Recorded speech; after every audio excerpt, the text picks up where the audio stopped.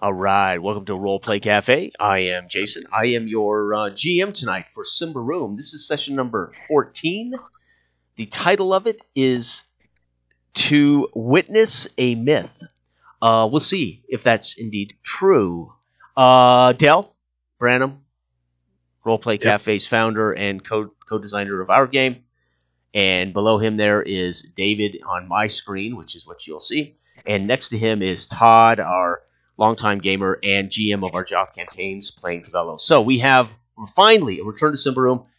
Dell playing the young Bonner, 17-year-old wannabe priest of Prios, so to speak, self-made man, as it were. David playing in a retired or an ex-army soldier, right? Who has seen plenty of horrors already in his young career here. And Todd playing a bit of a rogue, so to speak. Mm-hmm. No? Am I right about that? Yeah. Okay. I am roguish, yes. So here we go. Let's do this.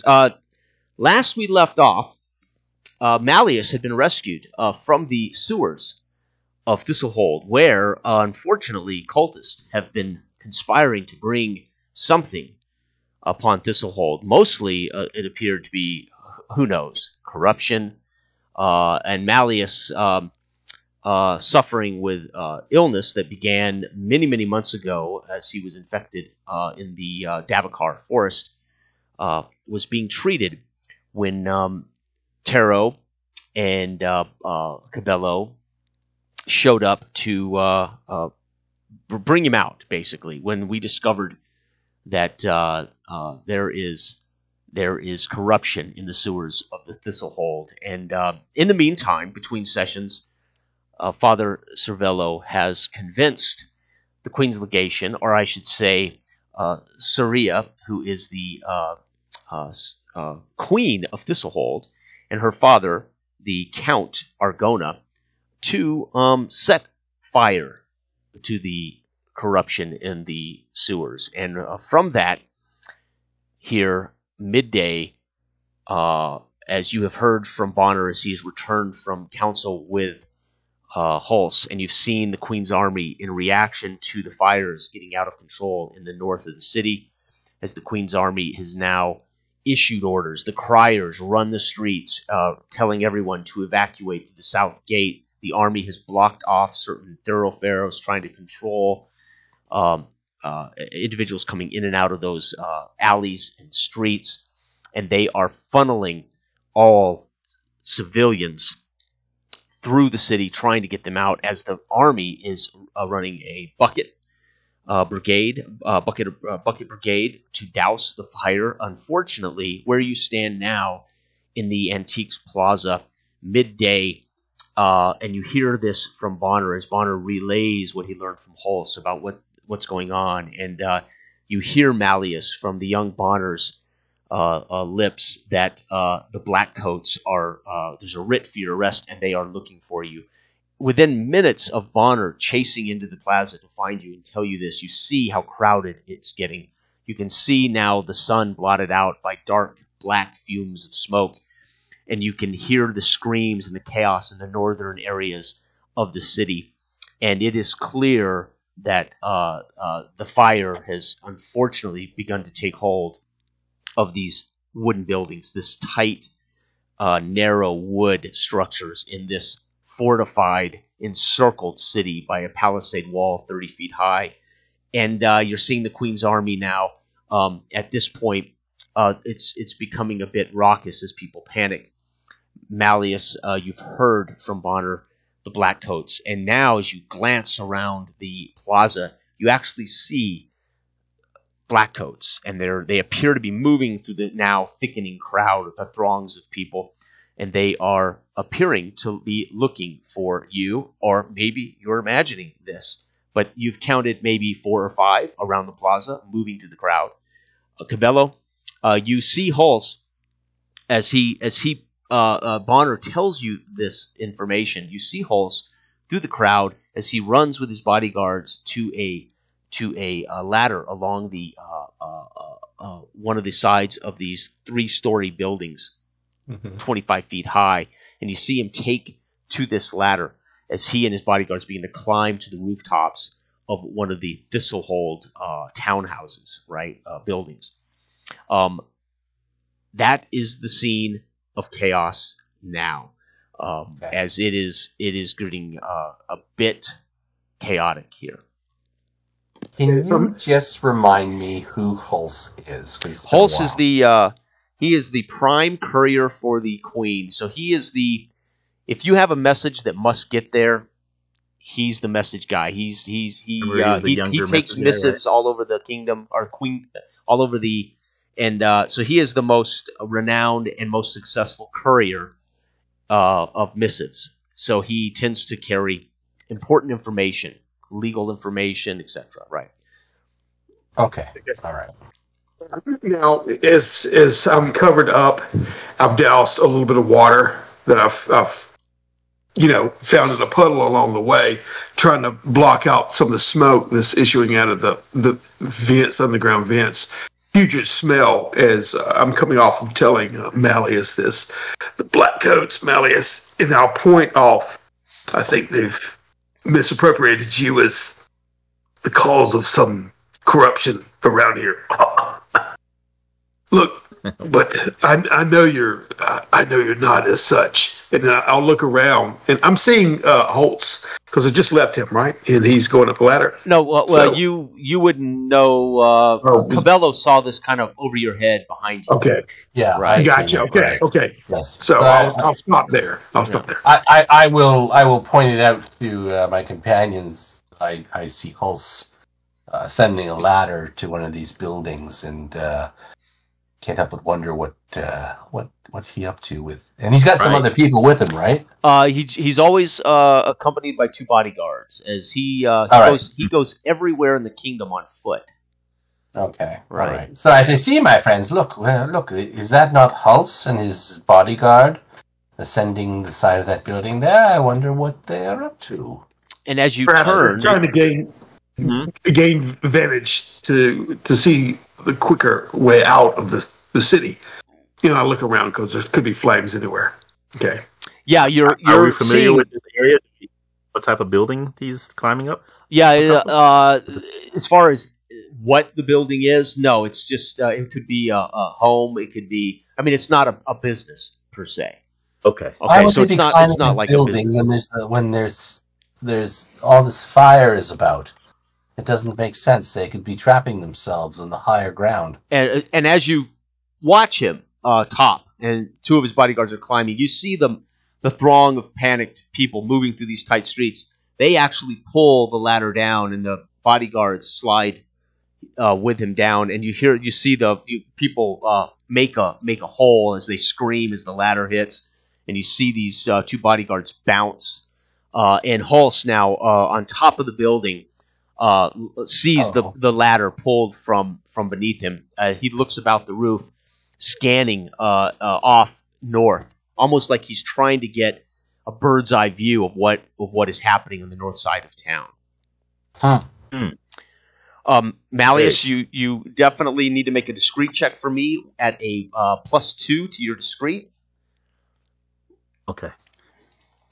This will probably be a failure, gentlemen, just so you know, but we'll see. He's not discreet at all. So that will be a 7 or under I need to make, just so everybody knows. Yeah, 7 or under. And there's a 12, so negative. That is a failure. And you hear raised above the throng of chaos and chatter and screaming. You hear somebody yell, "There he is!" And you look, Malleus, in that direction, and you see one of the black coats, and then he makes eye contact with 2 others, and you see them now. They have triangulated you, and they're moving now through the crowd. I need one of you, I don't care who does, make a strength check for them at -3. So just make a D20 check. D20 roll for me, and I'll subtract it. Yep. Okay, I rolled a 10. Okay. And they're fighting to get through this crowd, this mob, and it's bottlenecked on the south exit of this plaza. That's what's causing the problem. Is people keep coming from all outlets, all roads, all cities. They're piling into the main plaza, and they're all trying to get through the south to get to the south gate. And remember, Thistlehold is big enough that it could take you an hour from the south gate to the north gate. So you're 30 minutes from the south gate if you were just walking through the streets. With this amount right now, thousands of people in the plaza moving, it's a bit of a mob problem here. They are trying to get to you, Malleus, but they're struggling to fight through the crowds. So you know you have some time, as they're not getting to you readily, but they might get to you here, in a few minutes. Yeah. I understand. So are we in the center of the plaza? Are we on the southern end? You are on the you would be on the north the east, northern end? excuse me, the north. This would be the north east west northwest area? Because that would have been Northwest? coming from the Queen's Legation Avenue area, where Bonner would have met you. Right. This Hulse would have been coming from the Queen's Legation with Mrs. Right. So in regards to our location, then where is this building at? That would be left east of us. Or? Yes, that would be east, almost directly east. East of us. Okay. Yep. Right. And probably 75 feet, 100 feet from you, through throngs of panicked people. Mm-hmm. And then one last question for me is: so with the three black coats, are they blocking our way towards the east? Towards no, that they're coming building, from. They're coming from the north. They'd be coming from the northeast. Coming from the north. So you guys are north. I'm Oh, sorry, wow. you guys are on the northwest side. Sorry, Okay. The west. The building you're right. is west you're of right. you. Yeah, that's what you said. They're coming from the Yeah. northeast side. So I have you guys flipped the wrong side. So you're on the northwest side, and the building is west that Hulse is on the roof of. Right. Okay. They're coming from the northeast. Okay. Yeah. Okay, which would be for your right. Where are we down like by the south gate? No, you're Not 30 quite. minutes. No, we're north. In this madness, you could get there at a trot in about 20 minutes. But We're in the Antique Plaza. Yes. Okay. But in this throng of masses of people, it would be difficult to move quickly at all. Matter of fact, Malleus, as you tense up when you hear them you see the tall one point you out, and you triangulate with the two other guys, you realize a little claustrophobic here is drawing your weapons and having a battle it would be difficult to do without killing innocents. Perhaps we should follow the example of Hulse and Yes. get off the Take ground. the words out of from my lips. Yes. Let's do that. Okay. All right. Bonner steps up though, and he's directly, because he's cued in on these black coats. And I warn you, in the name of Priya, step no closer. You approach a innocent man. So I'm holding my hand back toward Malleus. He's backing up because I've heard what's been leveled at him, and I will start holding on to my. Make a persuasion check with a -3 in this, because you've got to be.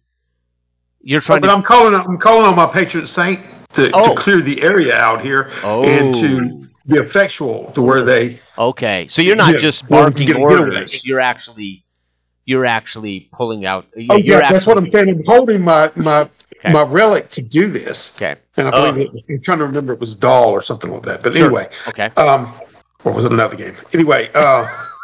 Well, you may have a relic, but I don't think it's required of you in this. But I know, but it's thematic. Yeah. But anyway, the patron saint. That's what I'll be calling up, and all this fog and all the obscurity or whatever. And I'm hoping to. So we can beat it out of here, especially with all eyes on the patron saint. But anyway, that's what I'm calling forth there. Right.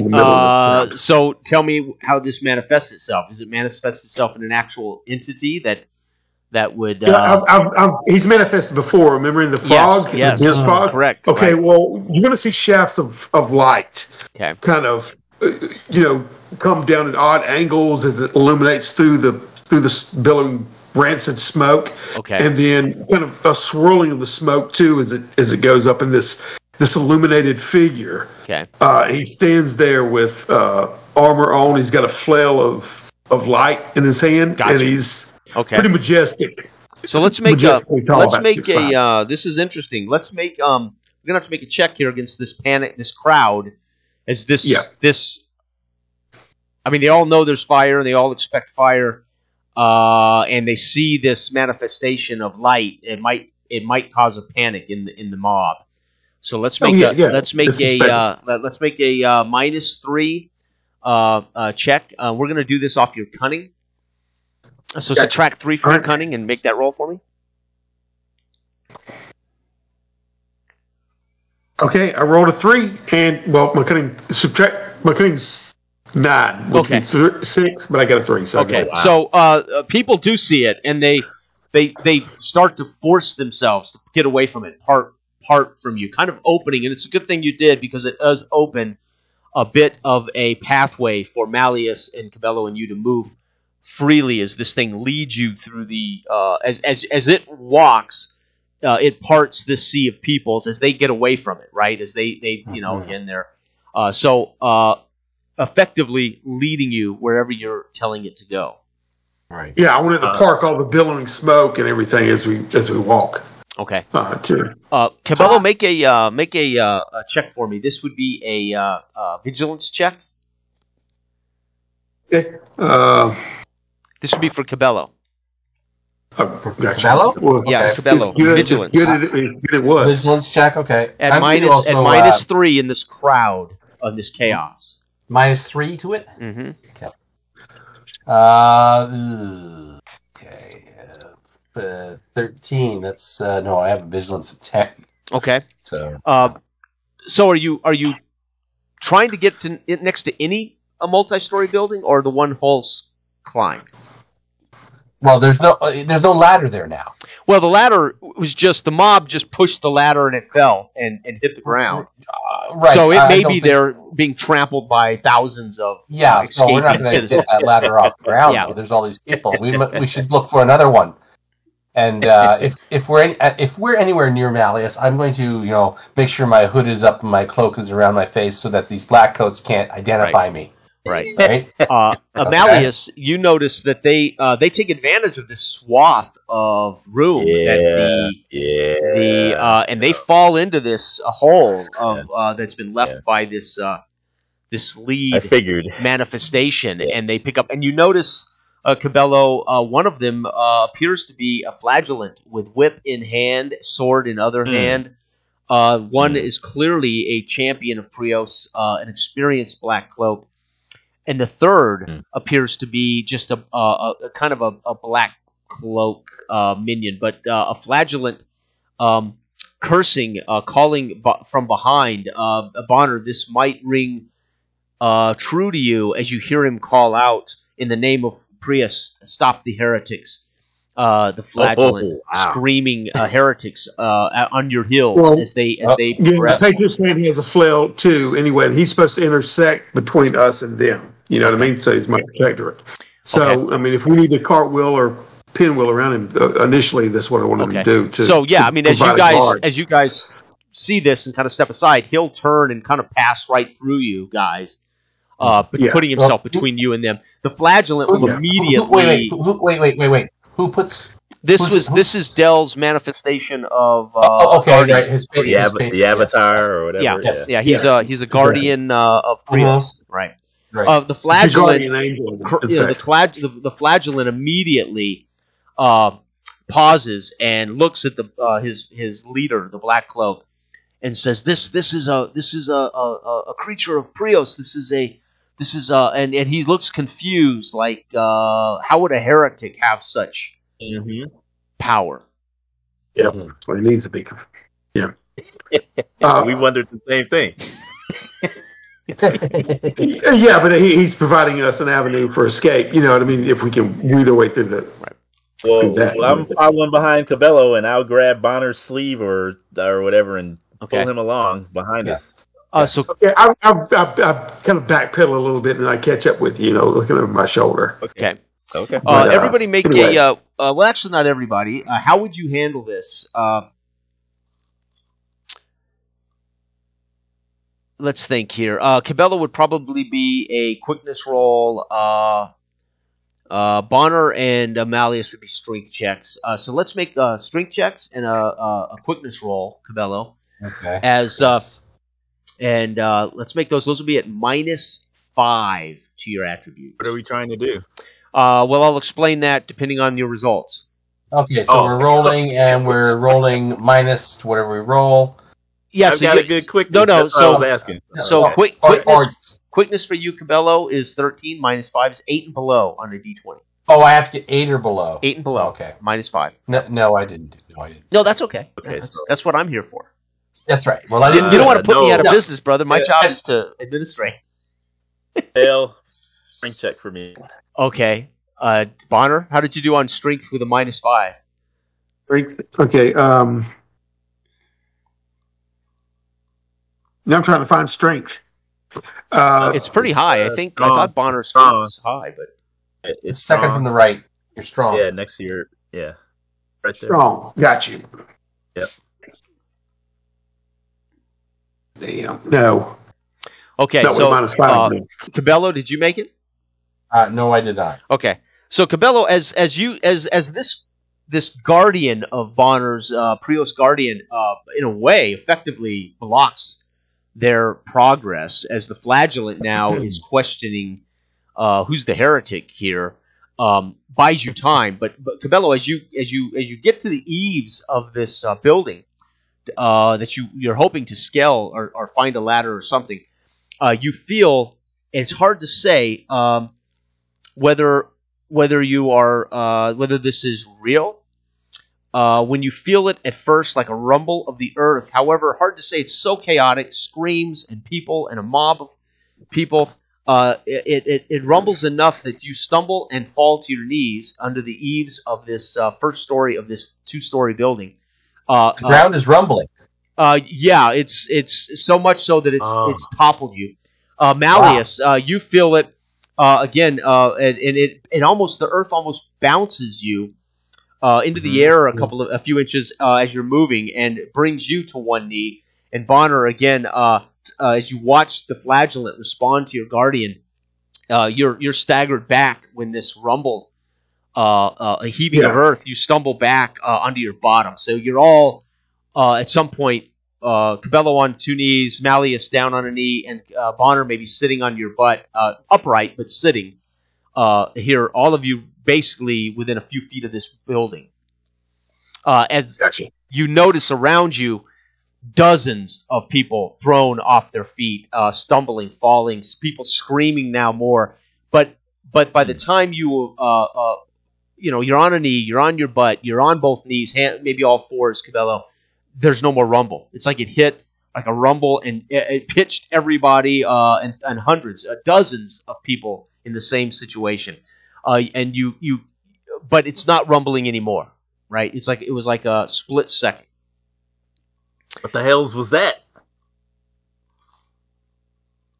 Hey, look, that wasn't anything Bonner did, was And it? Cabello's muted, so if Todd's speaking, I snap around and look over my shoulder. Yeah, and you can see my eyes are wide too. The earth, it moves, and I'll get up, and you know what I mean, like with my hands pushing myself up, looking at the ground too, and bracing myself kind of in a horse stance for any kind of the next heave, as it were.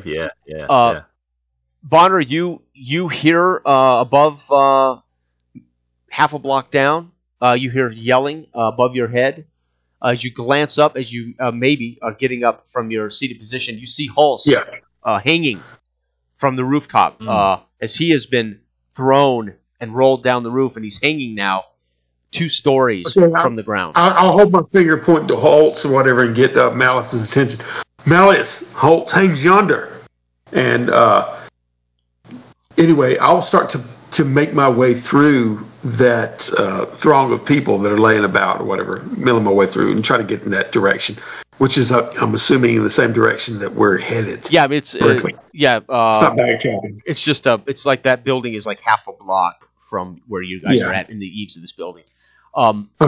Cabello, again, Cabello, as you rise to your feet and looking about, seeing Hulse hanging, screaming for help as he's toppled and he's holding on. You see goblins, and they are moving through the crowd, and they have lit torches, and you see they are lighting buildings on fire. They are What? They are helping Thistlehold burn, and you see them birch barrels that are used for fires and are used to light the lamps. You see them lighting birch barrels and toppling them and kicking them into the crowd, causing these barrels to burst into flames, and it's causing a bit of a panic and stampede as people run, away. Who's doing that? Goblins. The goblins. The goblins are on the roofs. No, they're on the ground with torches, three. and they're trying to light buildings on fire. They're clearly taking advantage of the fire in the north to light, right. And these goblins, you would recognize immediately. These are miners. These are labor camp goblins. These are not adventurers. These are miners. These are goblins that Shig at one point had counsel with their foreman. These are goblins that have no love for the Thistlehold or for the disquieted. Yes. And so you see them, but there's nothing you can do about it. But you are aware. Oh shit! This place is going up quicker than they're right. Yeah. They're working. These goblins are. Yeah. You'll have to excuse me because I stepped out for a minute to touch on Sam. But are we up on a roof now, or is this, no? Hulse, from the ground? But the same earth movement caused Hulse to topple, and he's hanging from the roof of that 2-story building now, screaming for help. Okay. Again, you're going to have to remind me what our relationship is with Hulse. Is it just that we know of him, or just having lived in Thistlehold for 6 months, and he was delivering missives to your townhouse. You got to know him as a courier that would bring you missives from the Chamberlain, the Queen's Chamberlain. Okay, yeah, he also requisitioned us to go get the knight at that one point. Correct. Okay, so he's a somewhat of an ally of ours. Yes, friend, and he. Yes, I would say a neutral party first. A neutral party, but maybe if we saved his butt here, right? Yes. It might help us out. Well respected, maybe liked, but he's not necessarily a friend, right? But he gave us some coin to get the knight at the time. You have to research. Anyway. It was a job, You Malleus, a bolt, a crossbow bolt whizzes by you from the black coat as he fires a crossbow in your general direction, missing you. And fortunately, missing citizens that are scrambling and running. That's what I was going to say. As this guardian. Now, does this guardian require attacks from you, Del, to attack this? Yeah, he's set it out. Okay, so you've got this, what appears to be the leader of this group of 3, the flagellant, still, I would say, affected by this guardian. He doesn't appear to want to embrace any combat against this creature of Prios. But the black coat, the main black coat, is determined to get to Malleus. So just so you know the situation. The other black coat appears to be confused as well. Yeah, I mean, in this throng, Bonner probably wouldn't have keyed into that info. I'd just say the Patriot Saint was probably just anybody who attacks them, he's at the ready to defend. Mm-hmm. So... do I have? Can I get around these black coats, especially? They're not. They're actually not close to you. They're the guardian. Okay, so the guardian is shielding them from getting to you. Guys, okay, but he's fired a random crossbow bolt trying to get to Malleus. Just trying to get and we definitely signals Malleus that he ain't just here to arrest you. He's clearly right. Right. Okay. So this black coat may have another mission, right?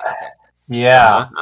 And I'm thinking, they've got a crossbow, so if we start climbing a ladder, you're going to be a sitting duck. That's why I would maybe try and go ahead. Can I yell and motion Gabello that I'll point to the side over there. Maybe I can draw them away and then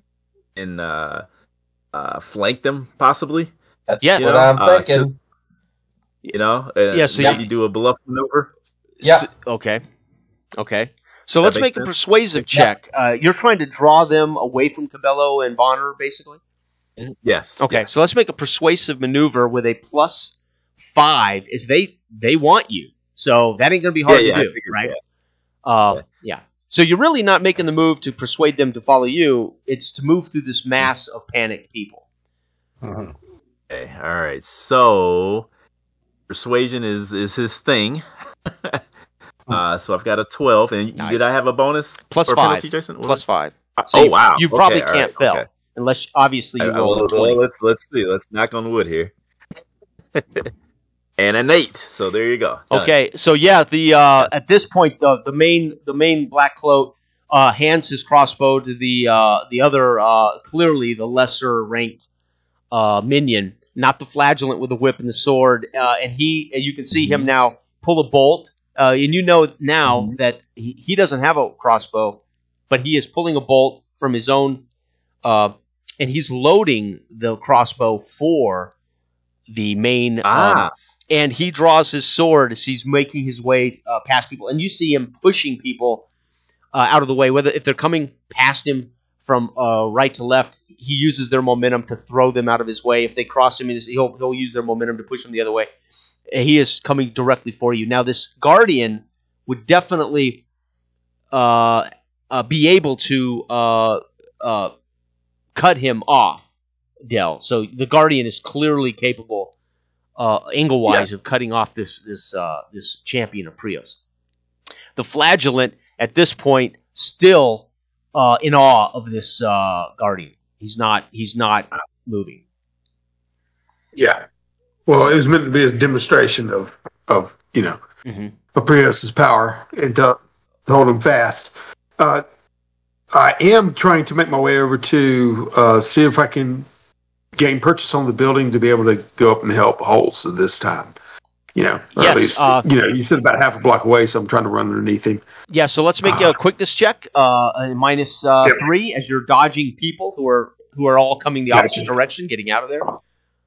All right, nope, did not make it. Okay, well, you're making it, but it's slow. You have to move through people, and you're getting to this. You feel under your feet. You stumble a little bit on the ladder, which is being trampled on by everybody. You step over one of his bodyguards who lay dead from the fall. You're not far from Hulse, but you're at least closer to being underneath him. But you have to work through these people. As this occurs, you hear greater screams now to your right-hand side. That would be northwest, and you see the men on horses. This would be Queen's Panzers, as they are riding, leading through the streets, in a way forcing the people to run faster or to part next to the buildings and into the alleyways, as they plow a path past you, and behind them a horse-drawn carriage, 6 horses leading the Queen of Thistlehold and her father, the Count, what's his name, Count Argona, past, as they're making their way through this crowds with the Panzers on horses with a horse-drawn carriage, cutting its way through the people trying to get to the south exit. Yeah, I would expect nothing less of them. So yeah, yes. Soraya, right? Soraya, and I mean they don't care if they trample people, if they have to cut them down. They're forcing their way through this throng of screaming people. Goblins trampled underfoot, barrels on fire. It is chaos, and you now see it's almost like an eclipse. There is the plume of black smoke from the burning the northern city burning is blotched out the sun, so it's almost as if night has fallen on the situation. Okay. I would suppose that the patron spirit is lighting up. Probably one of the only. Literally, he would be lighting up the whole area. Probably like a torch, a 30-foot space or 15-foot space diameter. Yeah. Certainly casting light upon Malleus and the 3 blackcoats. Cabela, what are you doing? We know that Bonner is charging his way back to try to get to Hulse. Cabello, what are you about? And so has Malleus been able to lead the Black Coats away from Yes. Bonner and myself? Yes, and the Guardian is capable of helping, Malleus. Okay, all right. So then I will try and flank these Black Coats, especially the one who's was there only one that had a crossbow? Yeah, matter of fact, he handed the leader handed his crossbow to the lower ranked minion who's trying to load the crossbow. So Okay, he's kind of preoccupied trying to load it. The flagellant with the whip, is literally standing there, kind of dumbstruck by this Guardian. Right. Okay. The one loading, that's the one I want to get in behind there. Okay. All right. Because that crossbow is our key danger, I think, if we're going to try to get into high ground. Right. So I want to make my way up and behind this acolyte or whatever he is, and I want to give him a quick stab to his femoral artery. Nice. Oh boy. Okay. Nice. Let's And make take him down. let's first now in this noise, this mass chaos. This will not be difficult. But we are going to make a roll because it's important that he might catch out of the corner of his eye. But you're going to get a +5 to your discreet. Nice. Okay, so your discreet. Okay. All right. Yep. So 11, add 5 so- to that, and then roll under. Yep. Okay. Here we go. So yeah, keeping my blade unseen as much as I can until I get close up to him, and then I'm gonna kind of just run into him and Yep. give him a knife punch with my dagger into Nice. his femoral artery. Nice.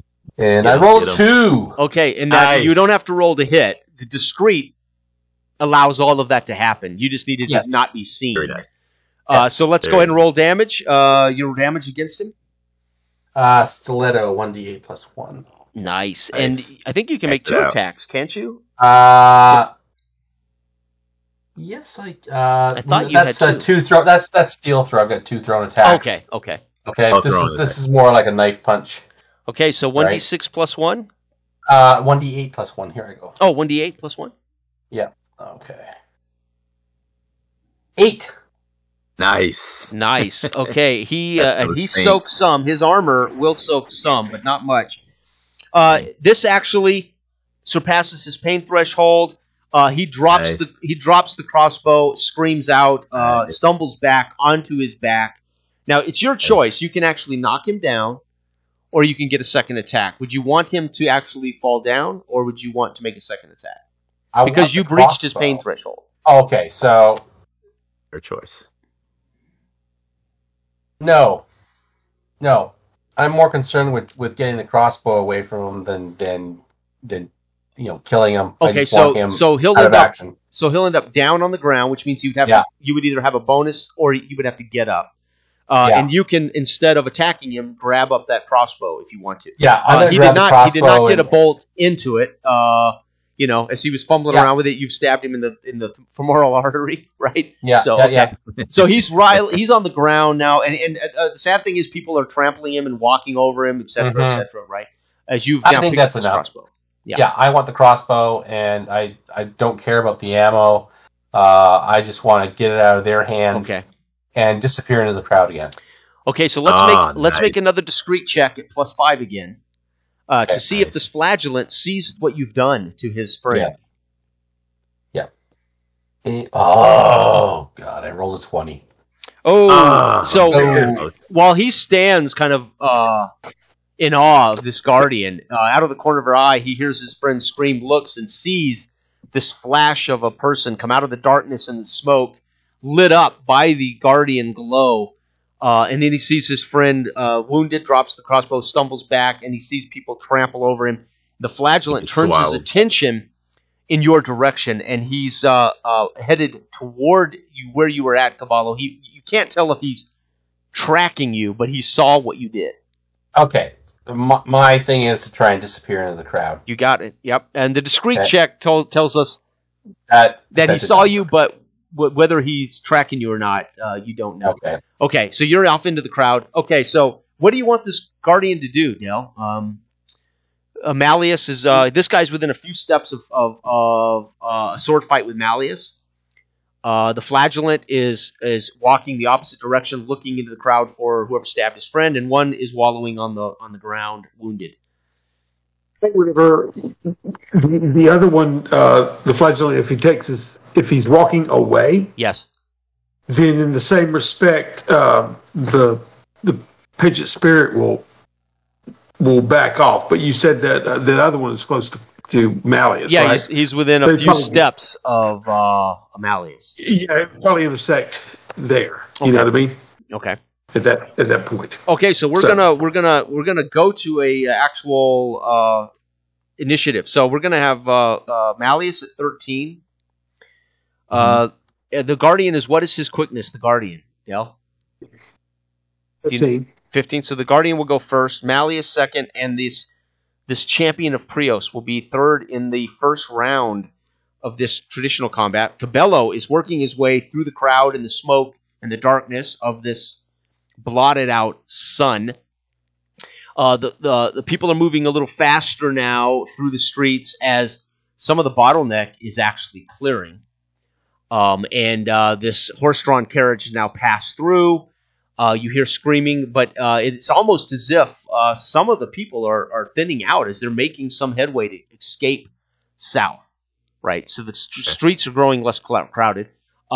Right. And Hulse, Bonner, screaming and hanging from his fingertips above Yeah, you. as soon as I get there, I'll try to be able to foolishly catch him if he happens to fall. But I'm trying to. Well, let's put make myself a let's between make him a and the strength ground. check for him at minus Oh, 2. boy. Make a d20 check for if him. he's falling.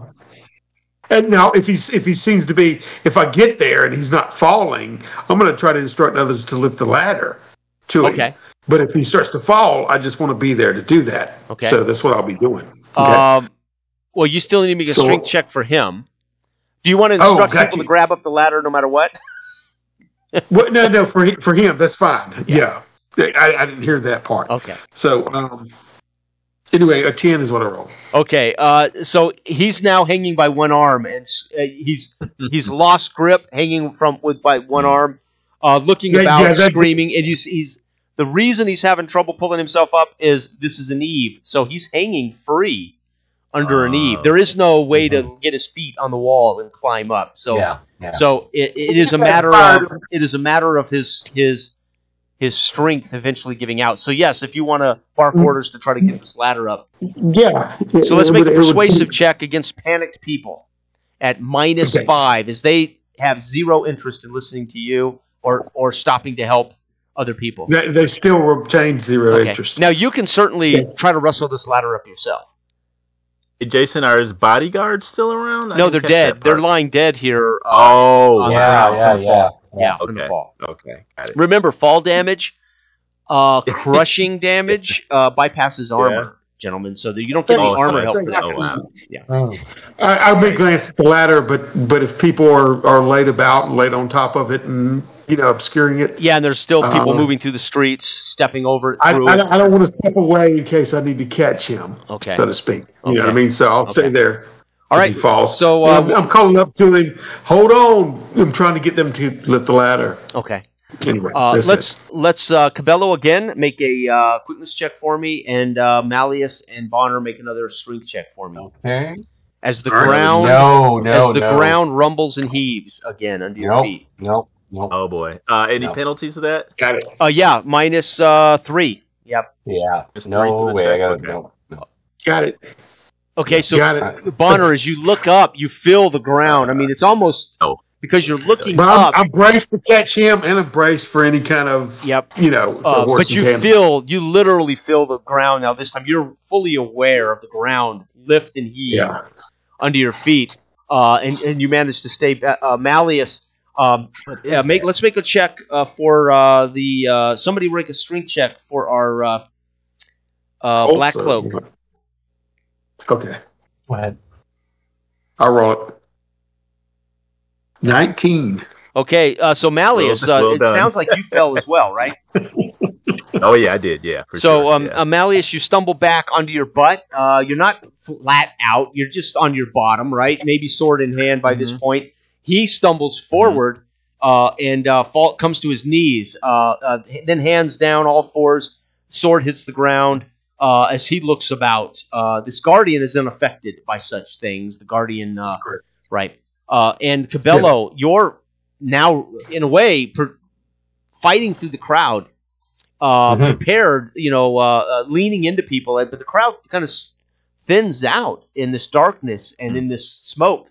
But the ground buckles and heaves on you and sends you kind of sprawling onto your hands and knees again. People screaming again as you look about. Everybody. I mean, there's dozens of people that are again thrown into the air, heaving, falling, as it is chaos. You see now a glow in the north as the heat and the flames of the wall, the 30-foot palisade walls in the north, glow. You actually can now see the glow of the flames as it's beginning to consume buildings and the wall. So not only do we have smoke blotting out the sun, but now you can see a kind of a bright red glow, and you can hear the screaming and the crackling of flames as it now seems to be moving south through the city. Does Holt seem to be in the same situation? Yeah, we need to make a roll for him with this ground upheaval with a -5 to his strength, so you have a 6 and below. Oh no, excuse me. It would be a 2 and below for him with a 7 strength. Oh boy. What'd you roll? He failed. Oh, okay. So we're gonna make a 2d8 damage check for him. No armor protection for Hulse on a fall. Oh boy. Well, it wouldn't have mattered anyway. So, all right. Uh-oh. 4 and 5. So Bonner, do you want to try to break his fall? You will accept some of this damage if you do so. Oh yeah. This was my intent. Yeah. Okay, 4 or 5. Which one do you want to take?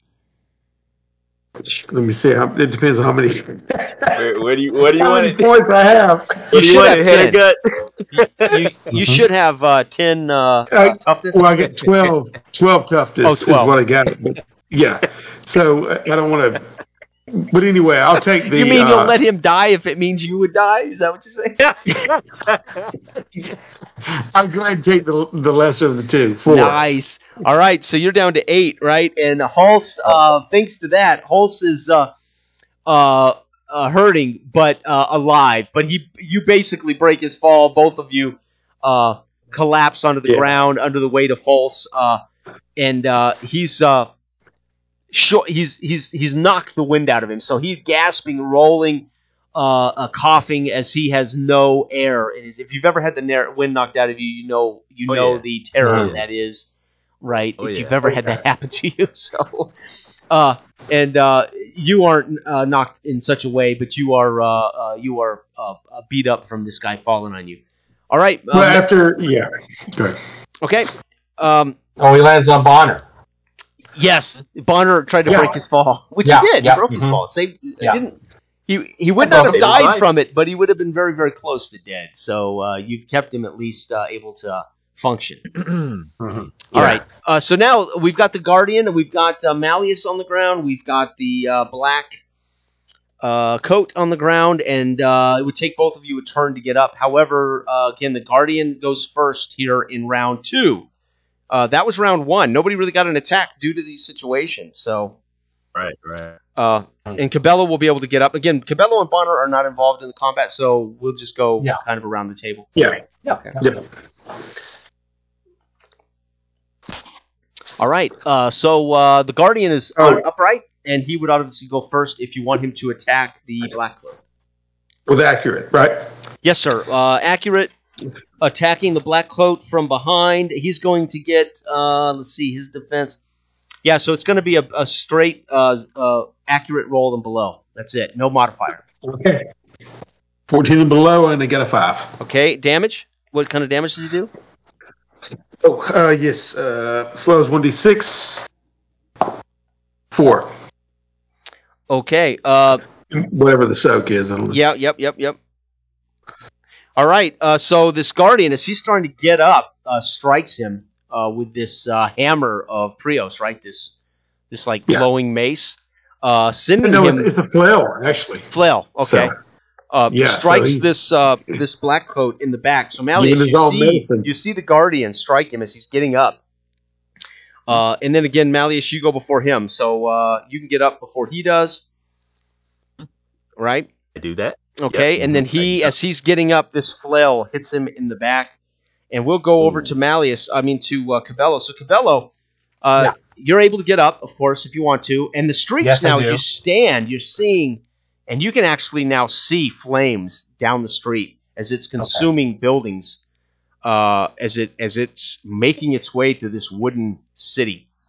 There are few people now at this point, but you do see scattered throughout the street bodies of the dead, where they were trampled, where they were, maybe died from fear. Who the hell knows? But there are dead strewn throughout the street. But there are no people rushing towards you, and you can see the flames now as they consume buildings up one of the avenues, lighting up pretty good. And you're seeing now the heat is so extreme. You can hear wood explode. You can see popping, and so the heat before the flames reach it, you'll see wood structures pop and explode. It's so extreme. And I'm feeling the heat? I would say yes. Yes, I think you are definitely okay. So we're gonna move away. Okay. Did I see Hulse fall? I don't think so. In the darkness, face down, having fallen. You heard it. I bet you heard him scream, but you may not have seen it. Lots of people are screaming. Right. Okay.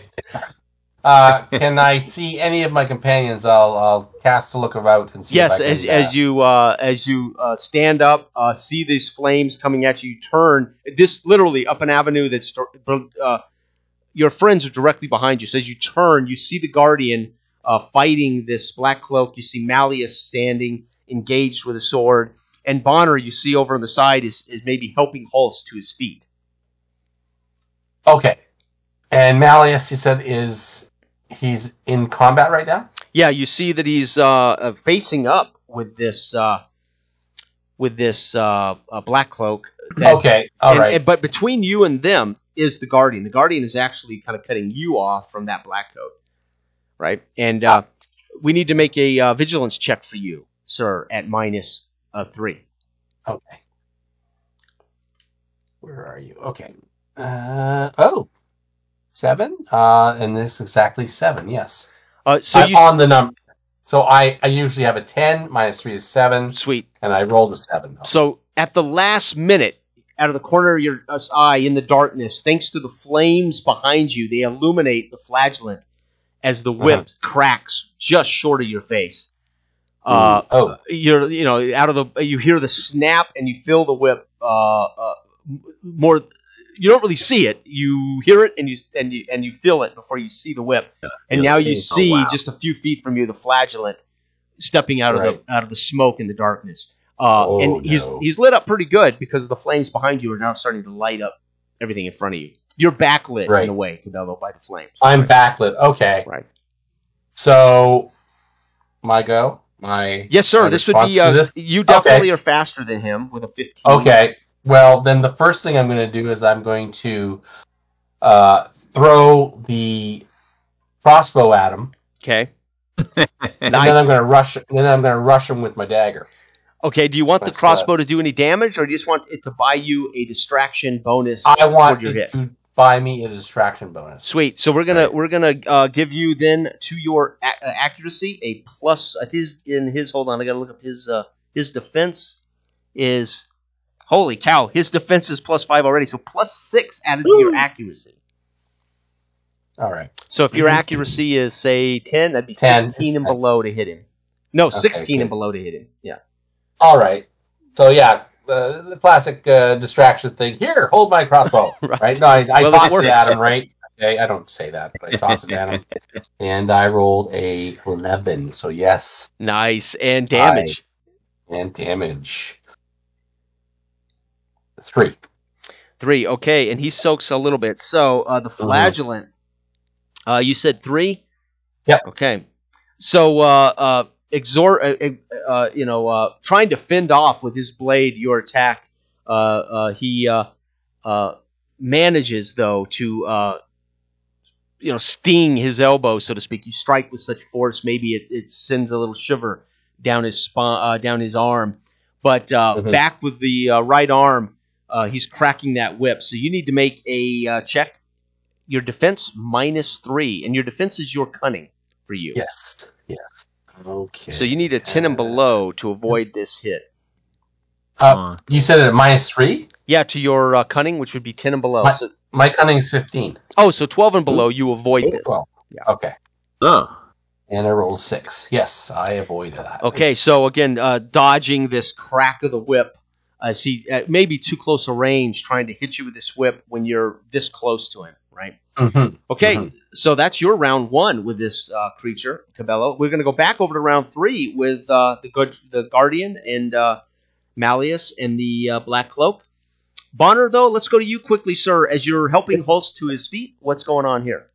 Yeah, I notice he screams out in pain a little bit as he's kind of either sprung or perhaps fractured his leg. It seems, my poor leg, he cries out, and then that's when I draw attention to him, and then I kind of set him back down, and he's grasping, and then I'll put my hands on him and do a laid on hands, and I'm rolling a D6 to find out how much he gets back. Do it. That's sweet. Yes. Not that much, because I'm harassed. He just gets back 1. Okay. But it does provide some kind of relief. Okay. All right. He thanks you. You can see the look of terror in his face as he thanks you, but no eye contact as he glances toward the fire that is clearly now coming through the avenue down the street as it is encroaching.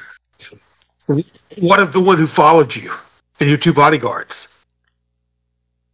Remember the individual that was following him in the last session while Bonner diverted and followed him? Shakes his head like he just heard you, like he's just processing what you said. I'm looking up at the thing, like, is he still up there? And he says, I know of no one who was following me. Someone was following me. He clearly, from the look on his face, this is news to him. He did not know he was being followed. Oh, well, I mean, he was more or less leading the individual before, but maybe, or at least supposed to be. Maybe, he may not know he was leading anybody. And okay, so I look at him curiously or whatever, and then and then double look up there. So all is fine. No one. It's just you. He looks around, sees his dead bodyguards, indeed, and he grabs about for his parcel, pulls it up, and says, "At least I still have all of my deliveries. I must get to Yndaros." And he starts looking around my shoulder and start helping him lift up or whatever like that. Okay. We must find the quickest exit out of the city. You know a way. Yeah, let's expedite. Awesome. Let's make a persuasion check. Let's make a resolve check for you to see if you strike in him a memory. Gotcha. Straight, no modifier, just straight resolve. No. He looks at you and says, "I only know the main thoroughfare. We must head to the south gate."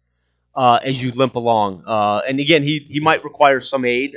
Maybe not a lot, but you can help him, or you could just be by his side. We'll go over to our grudge. See, a grudge guardian, man. I will forever be scarred. Thank you, Todd. Every guardian now in my nightmares is a grudge guardian, right? We'll go over to the guardian and very effective GMing there, Todd. Very effective. Haunted us for session after session with this damn grudge guardian. The guardian now, Del, make a roll as if it's going to continue to attack this black. Yeah, we'll do. Okay, 11. Okay, so D6. Yeah, damage. 2. Okay, he definitely out of the corner of his eye ducks this flail, and no damage appears to be inflicted as he very deftly dodges this flail. Okay. Represented by armor soak. So you know you did hit. I get it. Oh, I know. Okay. I didn't want you to be confused that you did hit, but it's armor soak, right? Okay. I just gotta make sure everybody knows I'm not cheating them. Yeah. All right, Malleus. Finally, Malleus, you're on your feet, sword in hand, and this, despite this guardian striking him and swinging on him, he is focused on you, Malleus. Okay. All right. Malleus will, with his soiled sleeve, wipe the sweat and the grime out of his eyes, and he'll snarl at this black cloak. I'll say, "You've got one chance to turn tail and run." Or you'll also feel the heat of my blade along with the heat from these flames. All right. What say you? Let's make a persuasion check. Right. Unfortunately with a -5. His resolute is stout. -5 from He's your on persuasion. fire, huh? Right. Okay. All right. It ain't gonna work. I don't think. Let me see. No. Okay. I don't have anything I can trick that out with that I see. So okay. So -5. By 1 point. Nope, failed. He hears you. And you see now, you realize that he is covered in black soot from the flames, and you might even start noticing, all of you, that you're breathing in this poisonous, corrupt smoke from the burning, and you see the sweat cutting lines down his face, through the black soot, and he smiles, and you see his bright white teeth, kind of bright white. They look bright white against the soot that is now matted to his sweaty head, sweaty face. You see him crack a smile as if, yeah, that ain't gonna work.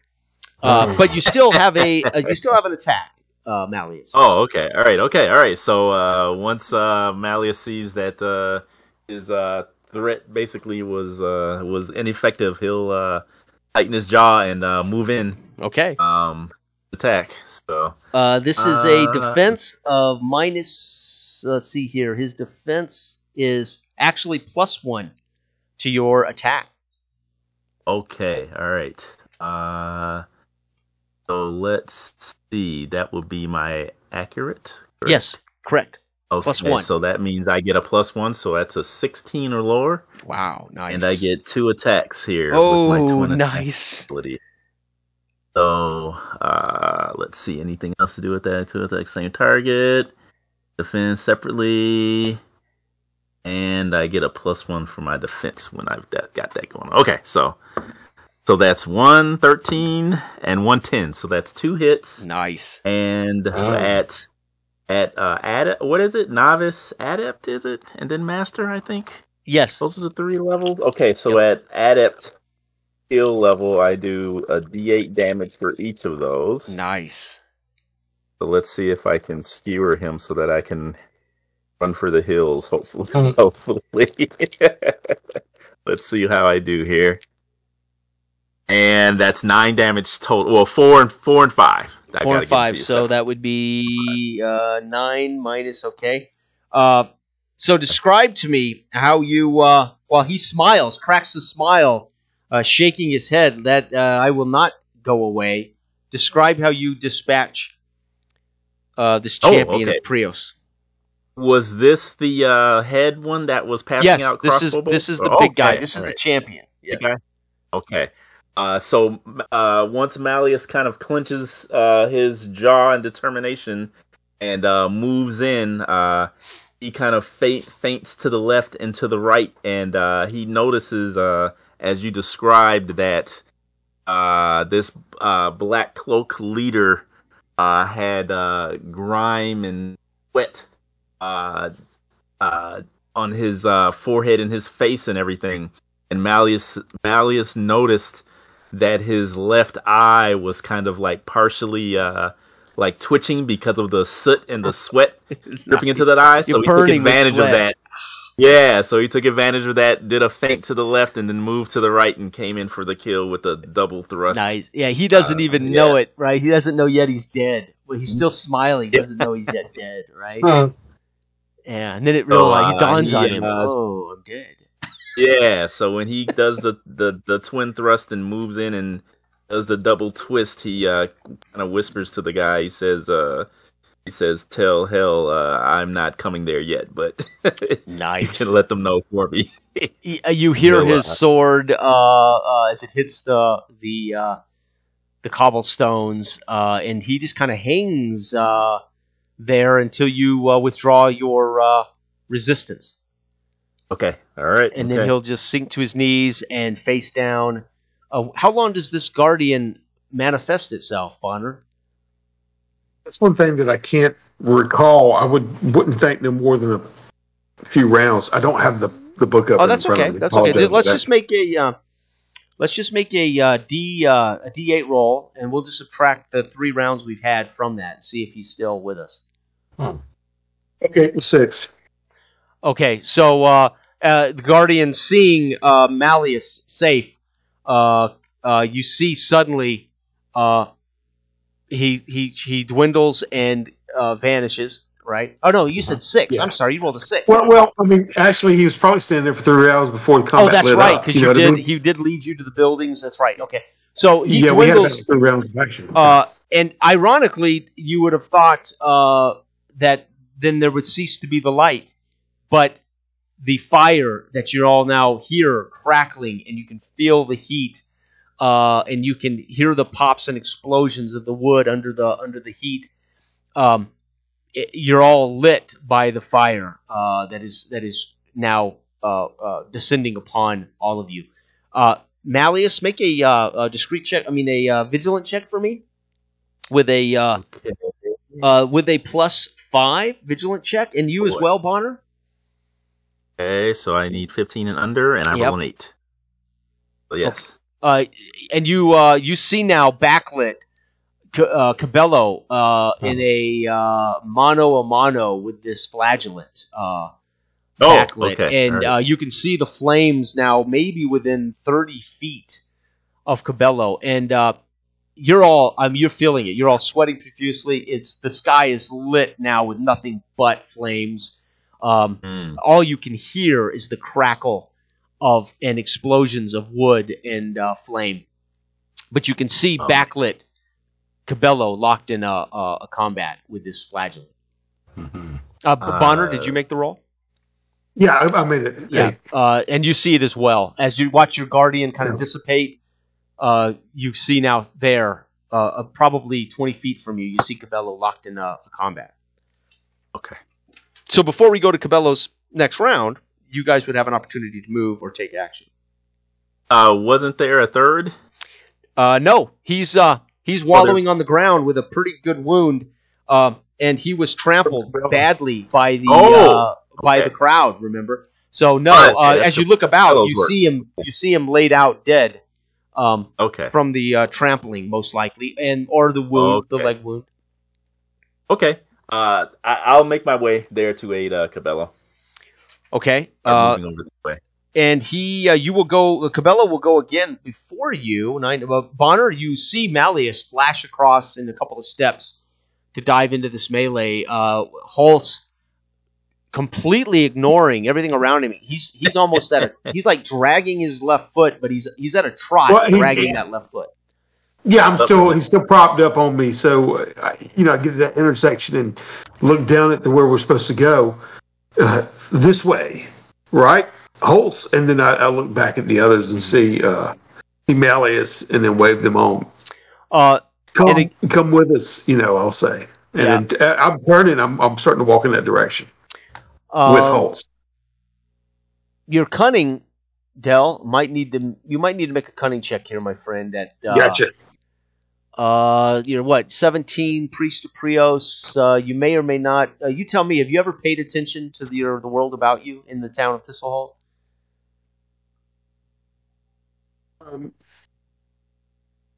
Bonner was Tharia's young ward, right? So he wouldn't have been like really. Okay, so you're going to have to make this cunning check at -3. Yeah, that's fine. It's 6 or less. Oh, interesting. Okay, I got a 1. Ooh, it hits you. Wow. That in a normal day, in a normal way, you're 30 minutes from the exit of this city. It hits you that at this pace, where you stand in the plaza, there's no way you'll outrun this fire if you don't move as fast as possible. Yeah, and even then, you'll probably be, I mean, there's no way you'll outrun it if you don't. Horse, any kind of carts, any kind of, like the queen, you know what I mean? I was thinking following her in her wake. But that only justifies the fact that I'm turning with Holtz, so let's get the hell out of here. Okay. And I yell to them, and then I turn and don't waste anything. You know, when I turn and have that dawn on me, right, and look at what's happening with that wall of heat and everything, and the blackness rolling in, right.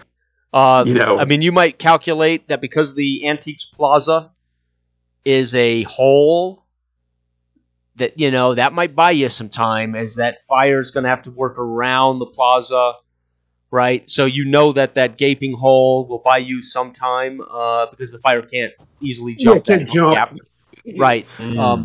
But with a one, fly pools is what I'm in my mind. You know what I mean? So, and with a one, you might spy some of the goblins out, still trying to light. They're so stupid they don't realize that the fire's going to do its job without them.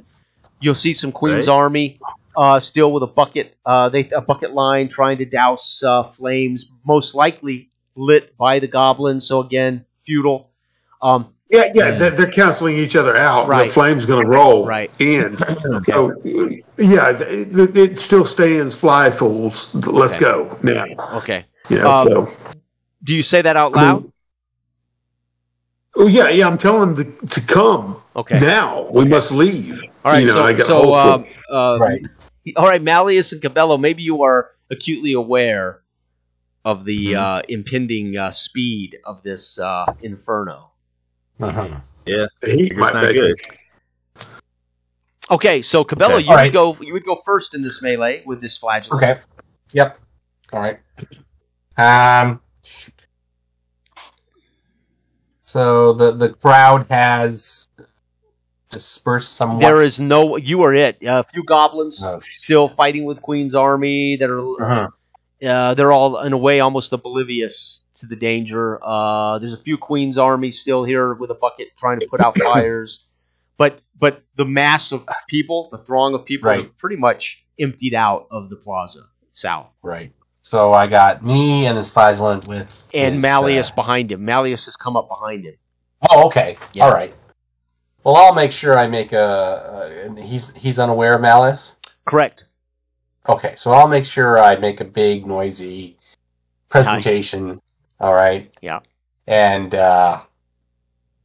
make sure it's big and loud, and I come at him with my daggers. Okay. Okay. Awesome. With flourish, completely engaging him in you, right? Yes. Yes. Okay. Yes. Lots of flourish. Nice. Okay. Nice. All right, make that check again.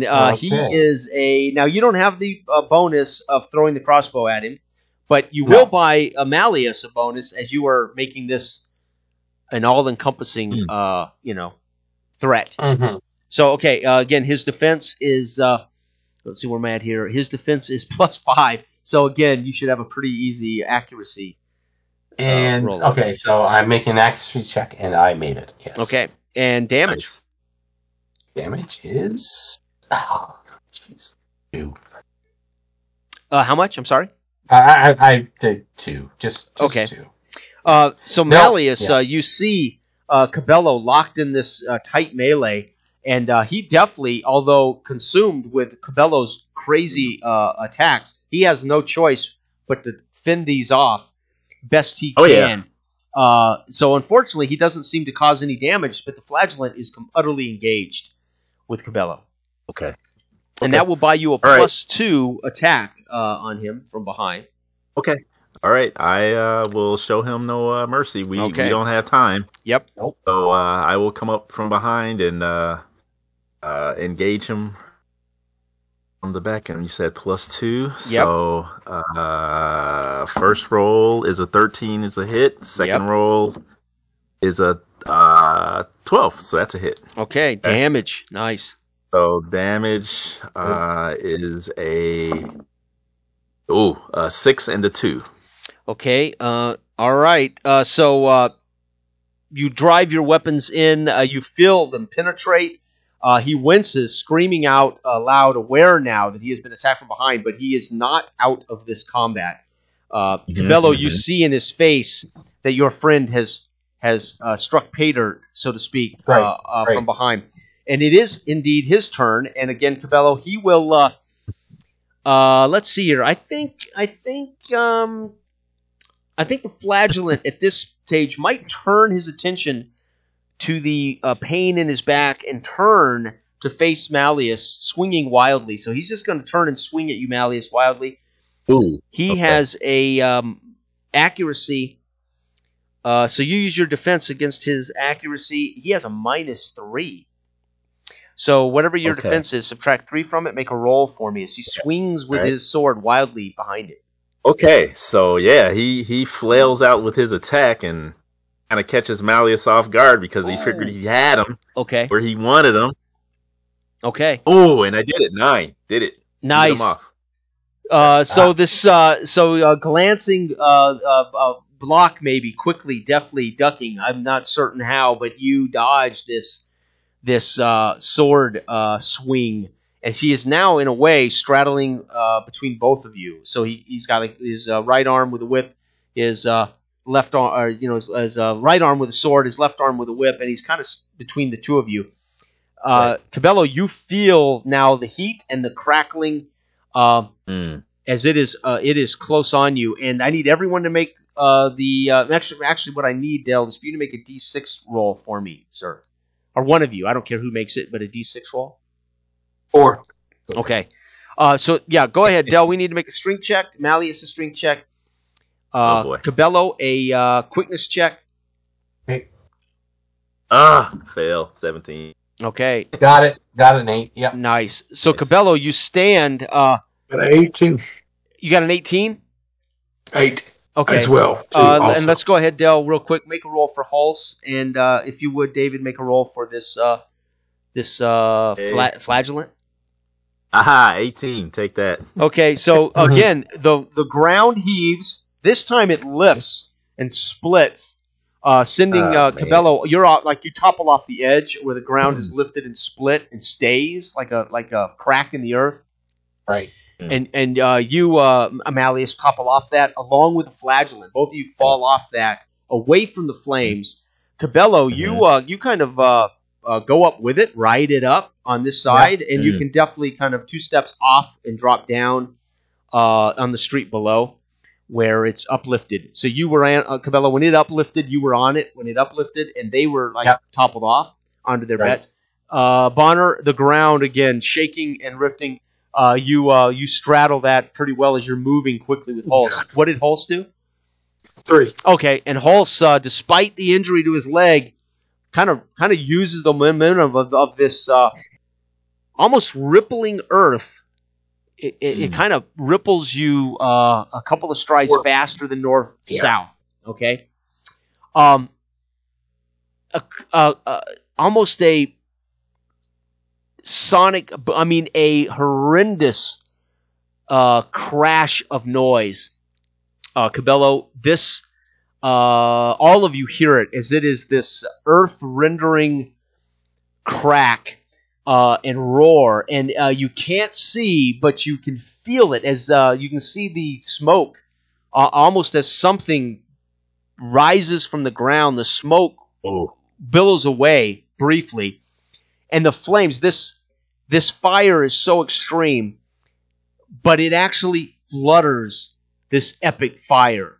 So Cabello, you can feel the heat and the fire on your back, but for a moment, it almost put out the fire, and you hear the roar as buildings lift off into the darkness. You hear cracks and roars, and something has breached the earth on a scale of maybe a 3-story building.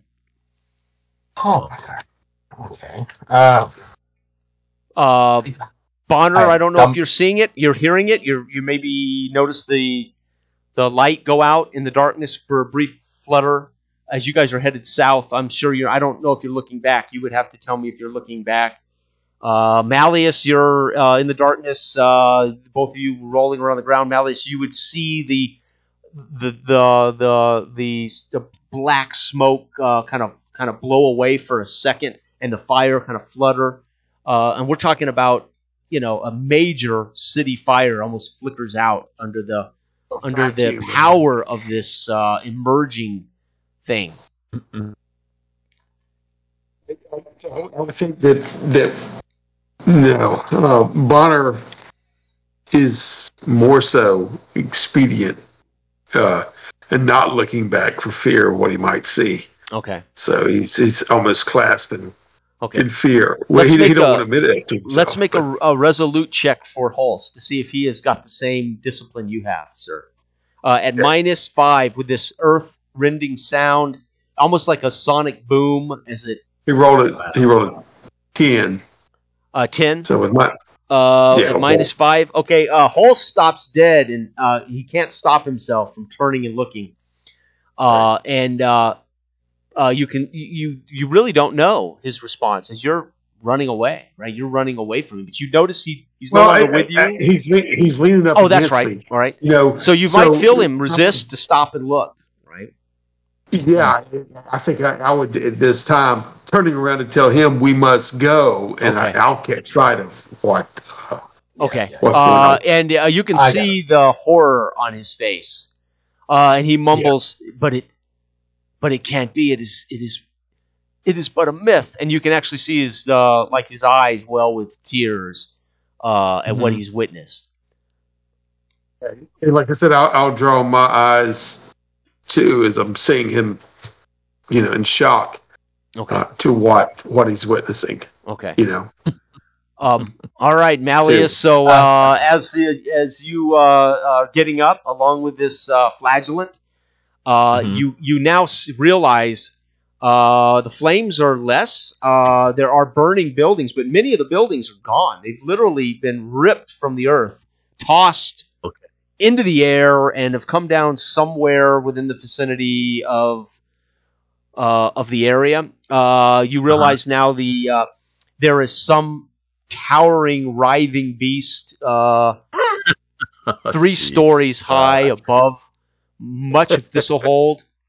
You can't tell how wide or how large, but it has sundered much of the city from the earth. Right. Okay. All right. Cabello, your back is to all of this, even though you've stepped off the breach of the earth there, the crack in the earth. It's not close to you. I mean, it's you would estimate this creature, Malleus, would be really so big that it must have erupted from the earth in the fire break between the Davakar and Thistlehold. That's how huge this is. So it only tore off the north, like the whole north half of the city, decimated by this eruption of this creature from the earth.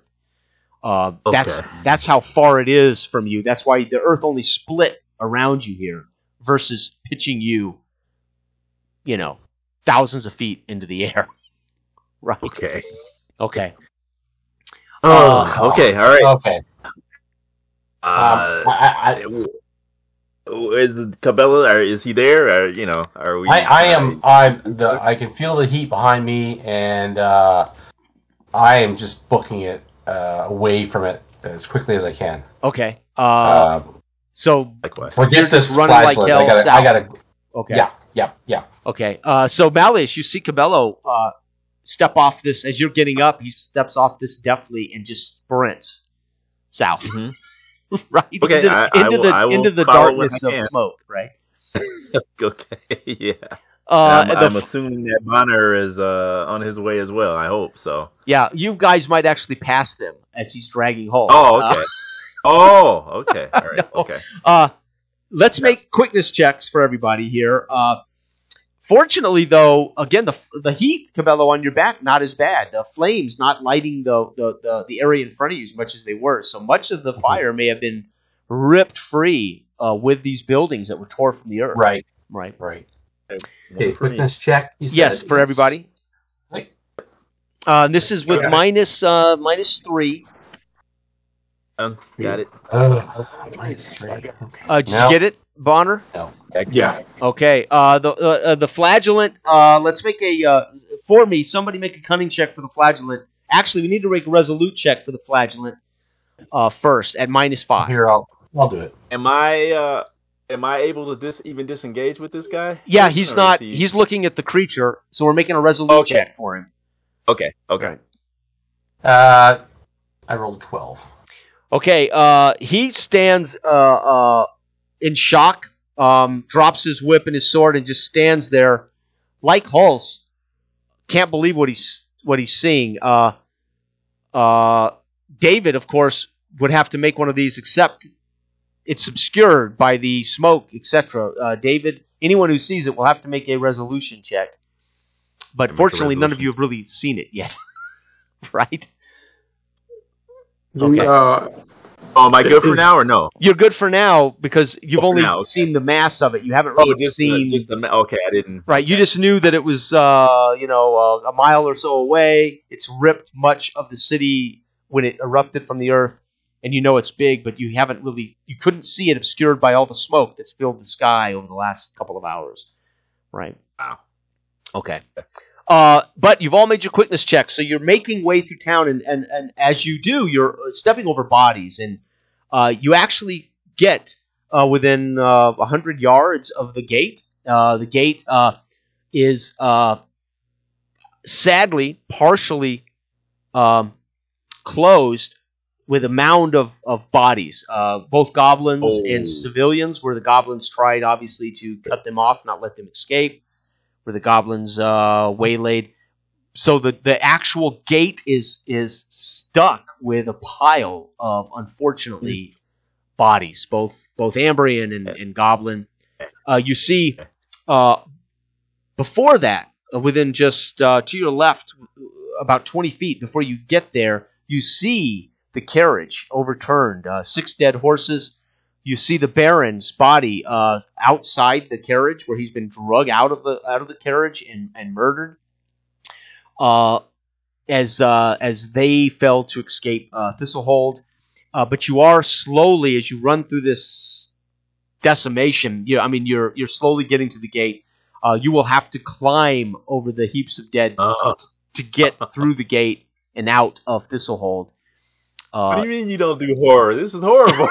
Well, this is devastation. You feel it. Yeah, I do. Yeah. You feel it, but you do not see it, and you hear it roar, and you hear, and you're all going to unfortunately have to make defense checks as it hits you hear the roar, and it hits the ground behind you. This giant beast, as it drops its head, basically biting a huge swath of the earth out from behind you. So everybody make a defense check for me. Okay. At a +3. So it's not trying to hit you so much as you may be affected by its weight of damage.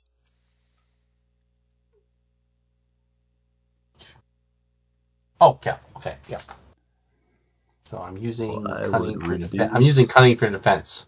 Correct. That's right. Right. Yep. Okay. So what was it? 20, Minus. 20. What was the modifier? +3 to your defense. Oh, +3. Okay. All right. So 15. No. 11. Okay. So there you go. All right. How about Cabello? You're good? No, I'm not. Oh. I rolled 20. Oh my God. Ooh. Okay. What about you, Bonner and Hulse? Bonner roll. Hulse is 17. Okay. So this massive, again, you haven't seen it, but you heard it roar, and you could feel it hit the ground behind you as it bites out a huge chunk of the earth behind you, knocking you, Cabello. You can feel the wrecking of this sundering of earth behind you, and it's going to push you forward, and you're going to take 13 points of damage, but you get an armor soak here. Right. Okay, so 1d4. Okay. So where is Roll with it. Roll with it. Oh, 1. Oh, Uh-huh. that I don't know what your toughness is. That may Ten. render you. Oh. Okay, 10. so Cabello, you feel something, earth, something strikes you, and then it's darkness. Maybe not even pain because you're so it knocks you unconscious almost instantly. So luckily for you, maybe no pain, but all you can remember is darkness. You're not dead. Remember, we have death rolls in Symbaroum. Right. Yeah. But yeah. you are hits so hard, and Adele Hulse is hit by something, probably large swath of earth, a large boulder, something, as the earth is sundered and spews rock. You can feel it. All of you feel the dirt and the cobblestones as they rain down and they hit you in the back. But Hulse, unfortunately, we need to roll armor soak for Hulse, 1d4, sir. 4. Oh, 13 minus 4 is 8. Yeah, so that, as you're dragging Hulse along, you see one of these cobblestones rip his head from his shoulders. Just obliterates his skull as you're dragging now his lifeless body. You feel the pelting.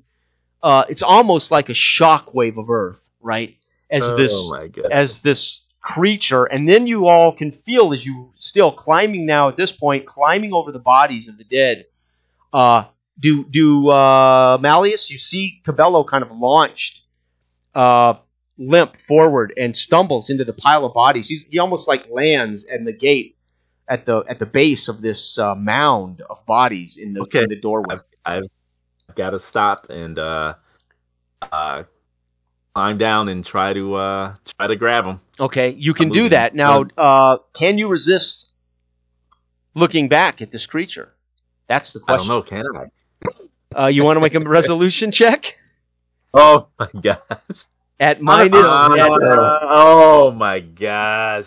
So I'm sorry, not resolution. This is a vigilant check at -5 for you. Oh my gosh, that's still brutal. I mean, I would try to grab him. So yeah. Oh, you can grab him. That's not a problem. But my eyes. But can you not go? Right? What the hell is this? Right. That's a 5 or lower, guy. That's okay. What I need. So Bonnefeld that down, right, he reaches down and lifts Cabello, by his armpits and kind of wrenches him up. Yep. And his head goes up and two. I did it. Nice. So you managed to close your eyes as you pulling Cabello up. Is that what you're telling me? You did not look? Yeah. Nice. Yeah. But you can feel it. You actually feel the rumble of the earth. But because you won't open your eyes, you don't know what's causing the earth to rumble. You can feel the bodies you're sitting on as you're pulling him up over the bodies. You can feel those bodies moving down as you're like sliding down, as it's vibrating everything. Bonner, did you make your check to not look back? I can't hear you, Adele. I'm sorry. No. You're fine. I think you are. I just didn't hear you. Oh, did you hear me? Yeah, barely. Okay. No, I failed the check. The defensive check. Okay, so are you halfway up this pile of bodies, or did you stop when Hulse's head was obliterated from his? I mean, what did you do? If his head was taken off, he's going to cartwheel and out of my arms. You know what I mean? Yeah. I wouldn't do like this. But I failed it too, so I'm getting hit with the same. You took damage. Yes, that's what I'm saying. Oh my God, I didn't notice. I thought you passed. Oh, so what did your soak? What was your soak? Okay. Jeez. Soak is. I just got a blessed rogue. Was it soak 1d4? That's 1d4. Yeah. Yeah. Oh, jeez. But I got a bad feeling about this. Come on, just roll 4. 3. Okay, so that's gonna be 10 points of damage. I don't know how much you had already suffered. So brutal. Yeah, but remember, I broke his fall for Oh, 4, and I had right. 12, so that So, brought me down to 8. So Yeah, you were aware long enough to see Holz's head obliterated, and then pelting of the earth, and then struck hard enough by rocks, debris, and Melius, you might see Bonner launched, kind of toppling over these bodies onto the other side, outside the city, outside the gates. But Bonner appears, if not dead, he is in a similar situation as Cabello, unconscious. Oh my God. Okay, all right, okay. All right, I'm struggling. My footing is bad because the I'm earth trying vibrating. to look over my shoulder. Yeah, the earth's vibrating. I'm climbing over bodies. For Pete's sake, trying to drag Cabello. And I'll continue to try to make it, and trying to stay ahead of the flames. Yeah, so fortunately the flames are out. This creature has quite literally destroyed so much earth and then sundered with that second move, sundered so much of what was left of Thistlehold that it's buried under rubble and dirt, and it's doused much of the flame. So the irony is, it's almost all that's left is maybe 200 feet in each direction of the palisade wall, right? It's almost like you're sitting at the body at the gates, but then everything else is gone. It's like this 200 feet in each direction of a 30-foot palisade wall and a gate with a heap of bodies and not much of the earth left. However, you haven't looked, but you can feel the earth rumble. Eventually the earth, this rumbling subsides, this kind of constant rumble, but you can feel the earth like directly beneath you rumble, as if something has gone underneath the earth underneath you. Oh boy! All right. Now, Cabello and Bonner and Cabello have one turn here to make their death roll, and then Malleus, you would have a turn to administer some kind of aid to either one of them before a second death roll, if you want to take time to do it now, Malleus. Well, I figure since I've got Cabello in my arms right now, I'll do him first, and then I'll try to make my way over towards Bonner, and then depending upon what the situation is, I'll try to. We will have to still make at least one death roll for Cabello for that turn, and also Dale will have to make a death roll. And I got to find the chart in the book. I don't know how do I. D20, but I got to find the little chart for the death. Okay. Where is that chart? I can't remember how to administer aid of any sort. Well, in this situation, you would just stabilize them. You don't necessarily have to heal them. Oh, okay. I believe. This would be stabilizing them from dying, I think. But there may be a roll. I'll double check. I mean, it's been a while, guys. None of us have done this in months. Okay, so make a 1d20 roll for me, Cabello. Just straight 1d20. All you want to roll is the number. That's all I want. 20. 20. The character dies. Oh! I have rolled more 20s tonight than I have. I've been rolling 18s. And in this game, you don't want to roll high. So, David, as you start to you pull Cabello over the heap of bodies, you can feel the rumble deep in the earth beneath you. But things somewhat calmed. The heat and the snapping and crackling of fire seems to have desisted. As again, you may still have your eyes to some degree averted to Cabello, but still much smoke in the atmosphere. You realize when you get down from the heap of bodies and drag Cabello where you can tend him. Unfortunately, he was killed or died at some point during this event.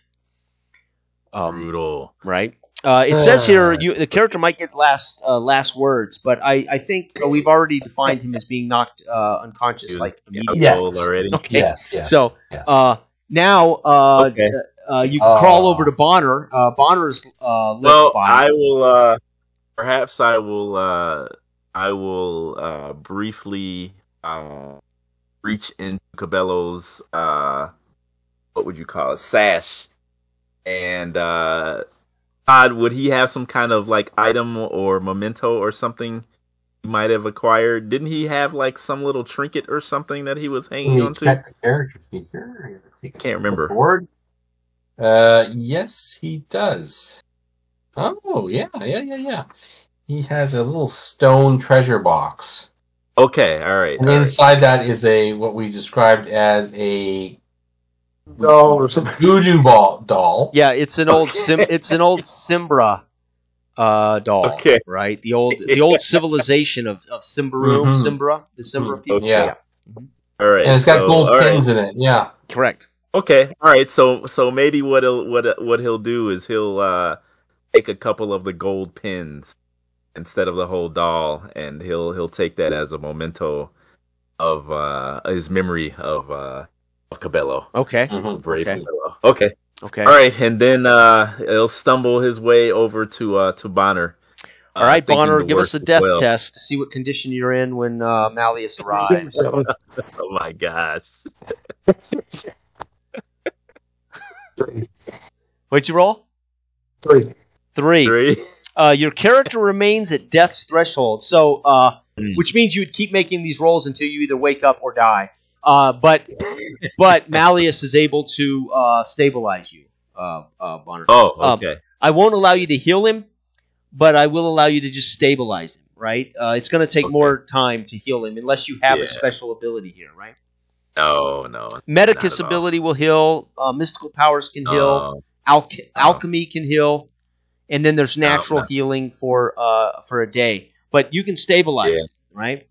Okay. Yeah, I probably looked dead when you got to me since Holston's head was ripped from his he's body. covered in Holston's blood. Blood. Right? Yeah. Wow. You feel again the earth rumble, Cabello, and passing back north. And then you feel a mile or so away from you, within just a few moments, you hear the crack of the earth again, and this creature drive itself high into the air. Wow. Again, if you want to ignore it or you want to fight looking at it, or you tell me. I don't know honestly how I could avoid looking at it, as it launches itself into. I mean, you can feel that it feels a mile away or something. It's not. Oh, close. okay. Right. Okay. However, I'd look, of course. I'd look, of course. And have to see what obscured again by lots of smoke in the atmosphere from Thistlehold burning for hours, but you can see. You can see close to 3 stories high, 30 feet into the air. Its width, its diameter. It is, and its head, like a giant serpent. With a maw of teeth. Doesn't appear to have eyes as it reaches itself up out of the ground, roars, and then it arches itself over and dives down again, destroying what little of Thistlehold may be left. What? As it swallows it, and it burrows itself like a giant worm, etc. And you can feel, even a mile away, the vibration again of the earth as its scales rattle the earth. And you can watch the ground.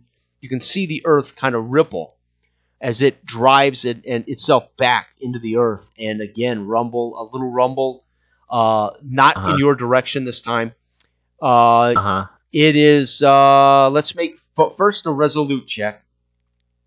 Minus 5. Okay, I need a 3 and under. Ooh. No. Okay, so that's going to be 1d4 corruption. As you stand in horror, you witness in horror what you've only heard the myths of, the world serpent. Which you've heard story of and myth of your whole life, but no one's ever seen one. No one's ever and hear the world serpent devouring Thistlehold right before your eyes. So 1d4 corruption. That's 3 corruption. Okay, so add that to your character as you as it adversely affects your entire psyche, right? Just not only witness it, but it is myth come to life, right? Of all the horrors you've seen, nothing compares to this. Large enough to swallow cities, right? This thing. Yeah. Okay. Malleus, Cabello lay at your feet, dead. Bonner lay breathing, but barely. You watch this thing disappear into the earth again.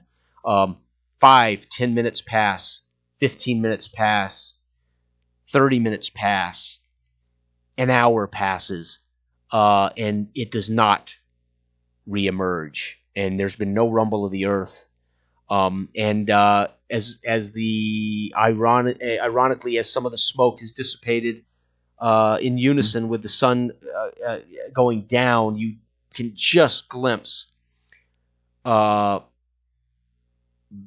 little evidence that Thistlehold ever existed, but for the 200 feet of palisade wall to your right, 200 feet of palisade wall to your left, standing 30 feet, and the gate of the bodies, which you're at the foot of here on the south side, is all that's left of Thistlehold. Everything else is a rubble of earth and stone, debris of maybe buildings and wood, and it tore a gaping hole out of the Davacar on the fire break north of Thistlehold. So when it erupted, it tore out a pretty good sized chunk of the bright Davacar there in the directly north of you, that you can see and just make out as the sun goes down, sitting, maybe holding Bonner. You can see at the edge of the bright Davacar to the north east, which would be your right hand side as you're facing north, having just watched this and taking it all in. You can see at the edge of the bright Davacar a slew of humanoids. You can't quite make out from this distance who stands at the forest edge watching this, but you can guess it's probably elves. The Iron Pact have coming out of the forest to watch the decimation of Thistlehold. As it gets dark, you sit here with Bonner. What would you like to do? Do we close session there? Do we draw curtains here? I think we draw curtains there. Yeah. Okay. That's probably Epic. Sitting, sweating. Epic. That was fun. Wow. That was fun. Yeah, I had that was I had a random seed chart for this. Dale will be happy to hear a 2 to 12 random seed chart.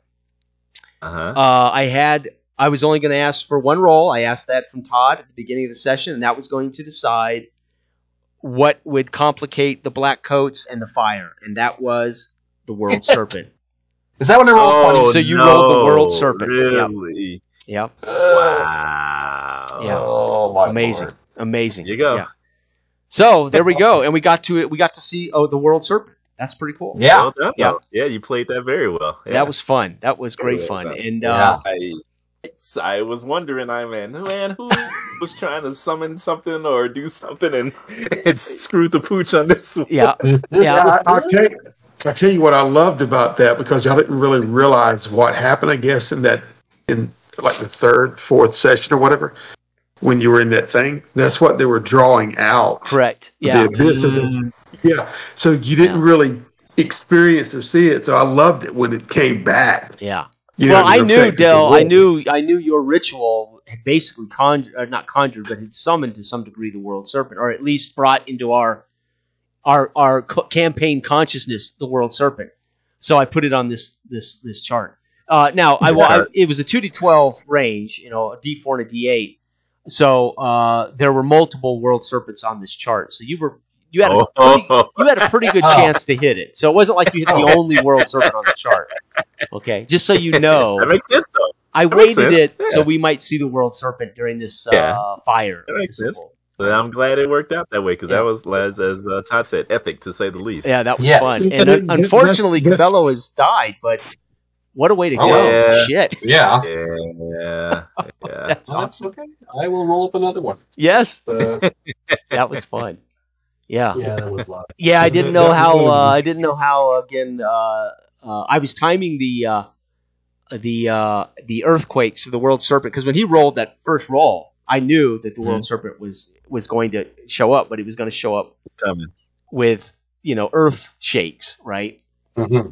And then the fire itself, I was just kind of in my head tracking how fast this thing would be moving towards you at this point once it got out of control. Right. So yeah. So roll did you have to make as far as like from the seed chart? I didn't. I asked you guys to make one to start, and that was it. I only planned on one. Yeah. Gotcha. Everything else, I knew that I was going to time the escape of the carriage, giving you guys a chance to hitch a ride or to, So I knew that I was going to, so many turns in, the carriage would have manifest itself in the streets with the army. There was chances that you could be... Right? There were chances that you could be stampeded based on some failed rolls. So I didn't use a chart. I used failed rolls. So if you guys failed a roll, that could trigger a stampede where you could be crushed by the mob. You guys made all of your checks on that stampede rolls. There were 2 stampede rolls that the mob would crush you. Right? Yeah. So I only used the RCS to start. What would show up that I did not kind of know was going to be a dilemma for you guys. Yeah. Right? As opposed to rolling it regularly. I just wanted one that I didn't get the ball rolling. That I just didn't plan. And So, but I had the potential stampede of the mob. If you failed particular checks, you could suffer being mobbed by this this panicked mob of thousands of people, that kind of thing. Right? So yeah, it was fun. Wow. And then most of it just comes. You just kind of play it naturally based on what you guys were doing and etc. Yeah. But I trusted the dice. That's the most I've asked you guys to roll dice in all of our Symbaroum sessions. So I trusted all the dice checks, as opposed to deciding. I trusted dice checks to dictate what that meant to you guys, right? So, so I called that was I have more dice checks in this one game than every Symbaroum I've run. I think total. Yeah. So did you feel like it was a lot of dice checks? No. No, I didn't. No. Yeah, great. Yeah. And it was funny because if anything, the dice checks just increased the tension level for me. Yeah. And I think that's part of why mechanics are so important because they do, right? Yeah. Because there's a chance to fail something, which makes you nervous, right? Yeah. Well, especially in this because we had an actual natural disaster. We had the fire of Thistlehold. Oh yeah. Yeah, and then of course the rumbling of the earth affected whether you were. And I didn't know if you'd be in combat when the earthquakes would happen. I didn't know if you would be trying to climb buildings or run for the exits. I didn't know if you were going to get sucked into the crevices or whatever. That's what I was worried about. I hadn't thought of that. That would be a great addition to that type of effect. Right. Yeah, that was fun. Yeah, and I was inspired today. I was flipping through the book before I did my RSC chart, looking at creatures, and I thought, well, what makes sense? What would be here? What would be? And I knew the World Serpent had been brought into consciousness by Dell, and then I saw the picture on page 115 of the World Serpent, and I went, oh shit, I'm putting it on the chart. I mean, its head is as big as the city. It's like, dude, this is epic. This is epic. I know that we jump from DM to DM, and we all do what we do, but we all have certain things. Like I have certain things in my mind. Yeah. Why I move certain pieces into place. Correct. And that was one reason. Yeah. That I moved. I don't want to go too deep into it, but that just to me, you know what I mean. That was a perfect way. Well, and it talks about the myth of the world. So I read the description, of course, and they talk about it's a myth. Nobody's ever seen one, but they've heard horrors. And I thought, so I'm going to title the session "To Witness a Myth." Not that you would, but you might. Yeah. So anyway, that was fun. Anyway, the image. This is where art inspires me. Symbaroum's art is unbelievable. Yeah, and I saw that image of the World Serpent. I said, I'm putting this on the chart. I know this. Yeah. I know we already have this epic fire that Dell started in Thistlehold, but I've got to have this on the RSC to start. So it was on there 4 out of 12 chances. So Again, it's a curved roll, so the odds are slightly different for every. But I put it on there on 4. There were 4 chances on the chart, but every chance had a different percentage. So it was a good chance you were going to roll World Serpent, Todd. So don't blame yourself for your own demise. Oh no! I wasn't at all. What was some of the other? Let's see here. I had I had the cannon. I think the giant serpent, not the world serpent, but a giant serpent. Oh no. Wow. Okay. And I avoided all the creatures that would be found in the Dark Davakar or in the underworld. Technically, the world serpent is an underworld creature, but it erupts and destroys cities. It erupts and destroys villages. It'll consume villages. Wow. And so Thistlehold being on the fire break, of course it could and would, right? So I used it, but like some of the creatures, which are really amazing, they're really underworld creatures. So I thought, they're not going to show up here in the middle of fire. Yeah. So the world serpent 4 times. Goblins shut gate and cut winch, meaning you would all be trapped inside Thistlehold. Literally locked in there with a fire, right? Queen's army sequesters and turns the civilians toward the fire. In other words, we got to put this fire out, and it would attempt to get the people to fight the fire. Okay. Yeah. Saria and Father Count Gona request aid from the. So again, if this had been rolled out at some point, I would have had them maybe ride up in the carriage and request your aid as the carriage is toppled or something. I would have just had to make up how they end up in front of you, right? Black coats, second group of black coats.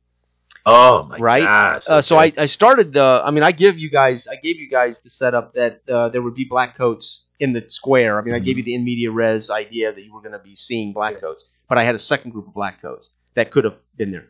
Stampede, I was on here 3 times. Makes sense because this is an epic panicked population of people. You could have been stampeded. So there were 3 chances, Todd, or one of you could have rolled Stampede that would have definitely happened versus based on some failed rolls that you guys made in the session. There would have been a Stampede at some point, which you would have been crushed, which would be 1d4 damage that you can't soak. So it wasn't like you'd be killed by it, but you could be wounded pretty badly. That's it. And then the World Serpent's on here 3 times.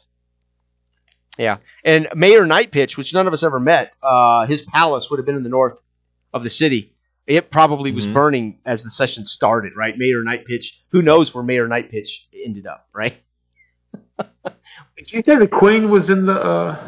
No. So Saria is the Queen of Thistlehold, but she is the niece, I think, of the Queen of the Queen.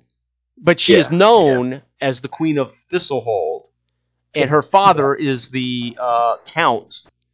And he's the Baron/Count that runs kind of the Queen's legation. He lives upstairs. According to the book, it's like he's a freeloading count who lives upstairs in the palace of the Queen of legation. Yeah. She is really but he advises her. So the missive that David got in one of the sessions that was signed with an S. If David remembers, he received this missive, and it was signed with an S. Had you explored that, you would have discovered that missive came from the actual Saria. It would have come from the Queen of Thistlehold asking for your help behind her dad's back. But you guys never pursued that missive because her father's the kind of an evil fuck, right? I thought I kind of referenced that as Sarah later on or something.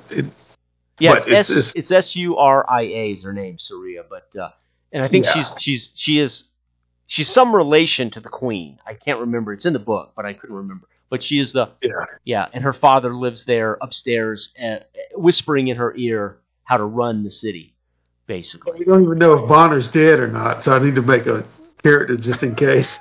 To pick up. So anyway, so I thought he'll be underneath Bonner and pushes him over. Get him off me.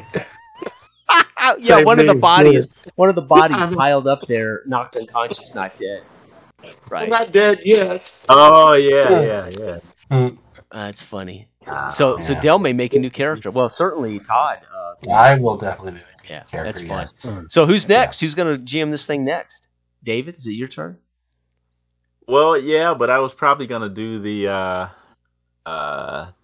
Lemuria. Oh yeah. Thing. Again, we can get back to Symbaroum whenever we want, right? Yeah, but I still can. I can do the next Symbaroum too. Yeah, I don't mind. Yeah. Okay, because I don't mind if we got Joth next week, right, Todd? Hopefully next Tuesday, 8:00. Wednesday. Okay, Wednesday, 8:00. Sweet, sweet. And then we could do Barbarians of Lemuria like the next week. Yeah, that'd be cool. Sweet. Yeah. All right. And then, like I said, that's I'll take a break from Symbaroum. I had to work hard, man. I'm sweating. That was hard work trying to kill you guys. That was good, man. I got one of you. I couldn't get all three of you, though. You were almost successful. Almost. Almost. I thought I was gonna. My eyes were gonna melt. Yeah. So. Yeah. That was without the World Serpent. You guys would have literally had to outrun the fire, which would have been damage on every turn. Yeah. So you would have been suffering damage to get to the gate, but because of the World Serpent kind of swallowed it all, I took the fire out of the equation. I think that was made sense since its head is damn near as big as Thistlehold, right? Yeah. I mean, it could swallow most of the city in one Earth. It was good. It was pretty intense trying to get out of there, especially going to a wall full of bodies that are clamoring to get out. Yeah. It reminded me, what was that island that was covered with in history with the volcano? Krakatoa. Pompeii, Krakatoa. Pompeii. When they were trying to escape, that's what it felt like. It's a great book. If you guys have ever read Pompeii, the book written, I can't remember. I haven't read it somewhere. It's a great fiction, but dude, is it the best description of surviving Pompeii? It's amazing, and the way he sets up, because they didn't know what a volcano was. They didn't know what it would do.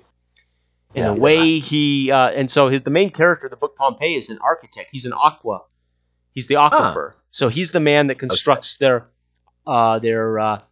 he's the Roman that handled their water distribution, and it was cut off because the earth had shifted and cut off the water supply. So he's up there on the mountain trying to figure out why the water's been cut off to Pompeii. What's going on? So the people in the streets of Pompeii are angry and because there's no water. And they don't know why the earth is uplifted and cut off the water supply that would have gotten water down the aqueducts into Pompeii. So the book starts with him investigating where's the water gone for Pompeii.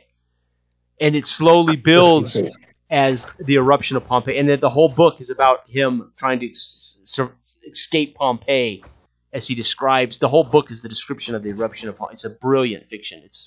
I can't remember the author, but it's one of those reads. I don't know. I did it in one day. I couldn't put it down. It was like 240 pages, and I knocked it out in an afternoon. I could not put it down. It was amazing. Yeah, and it was so good I kept it. It's one of those books I'll keep forever. And there's a great movie, a black and white movie called Pompeii. A black and white movie? It's an old black and white film called Pompeii. And same thing. He's a gladiator, and he's an ex-gladiator who's bought his freedom. Anyway, when Pompeii goes, it's all about them trying to escape. For a black and white film, the special effects were phenomenal for the destruction of Pompeii. They made a modern Pompeii too a few years ago. Yes, they did with the guy who played Jon Snow. Right.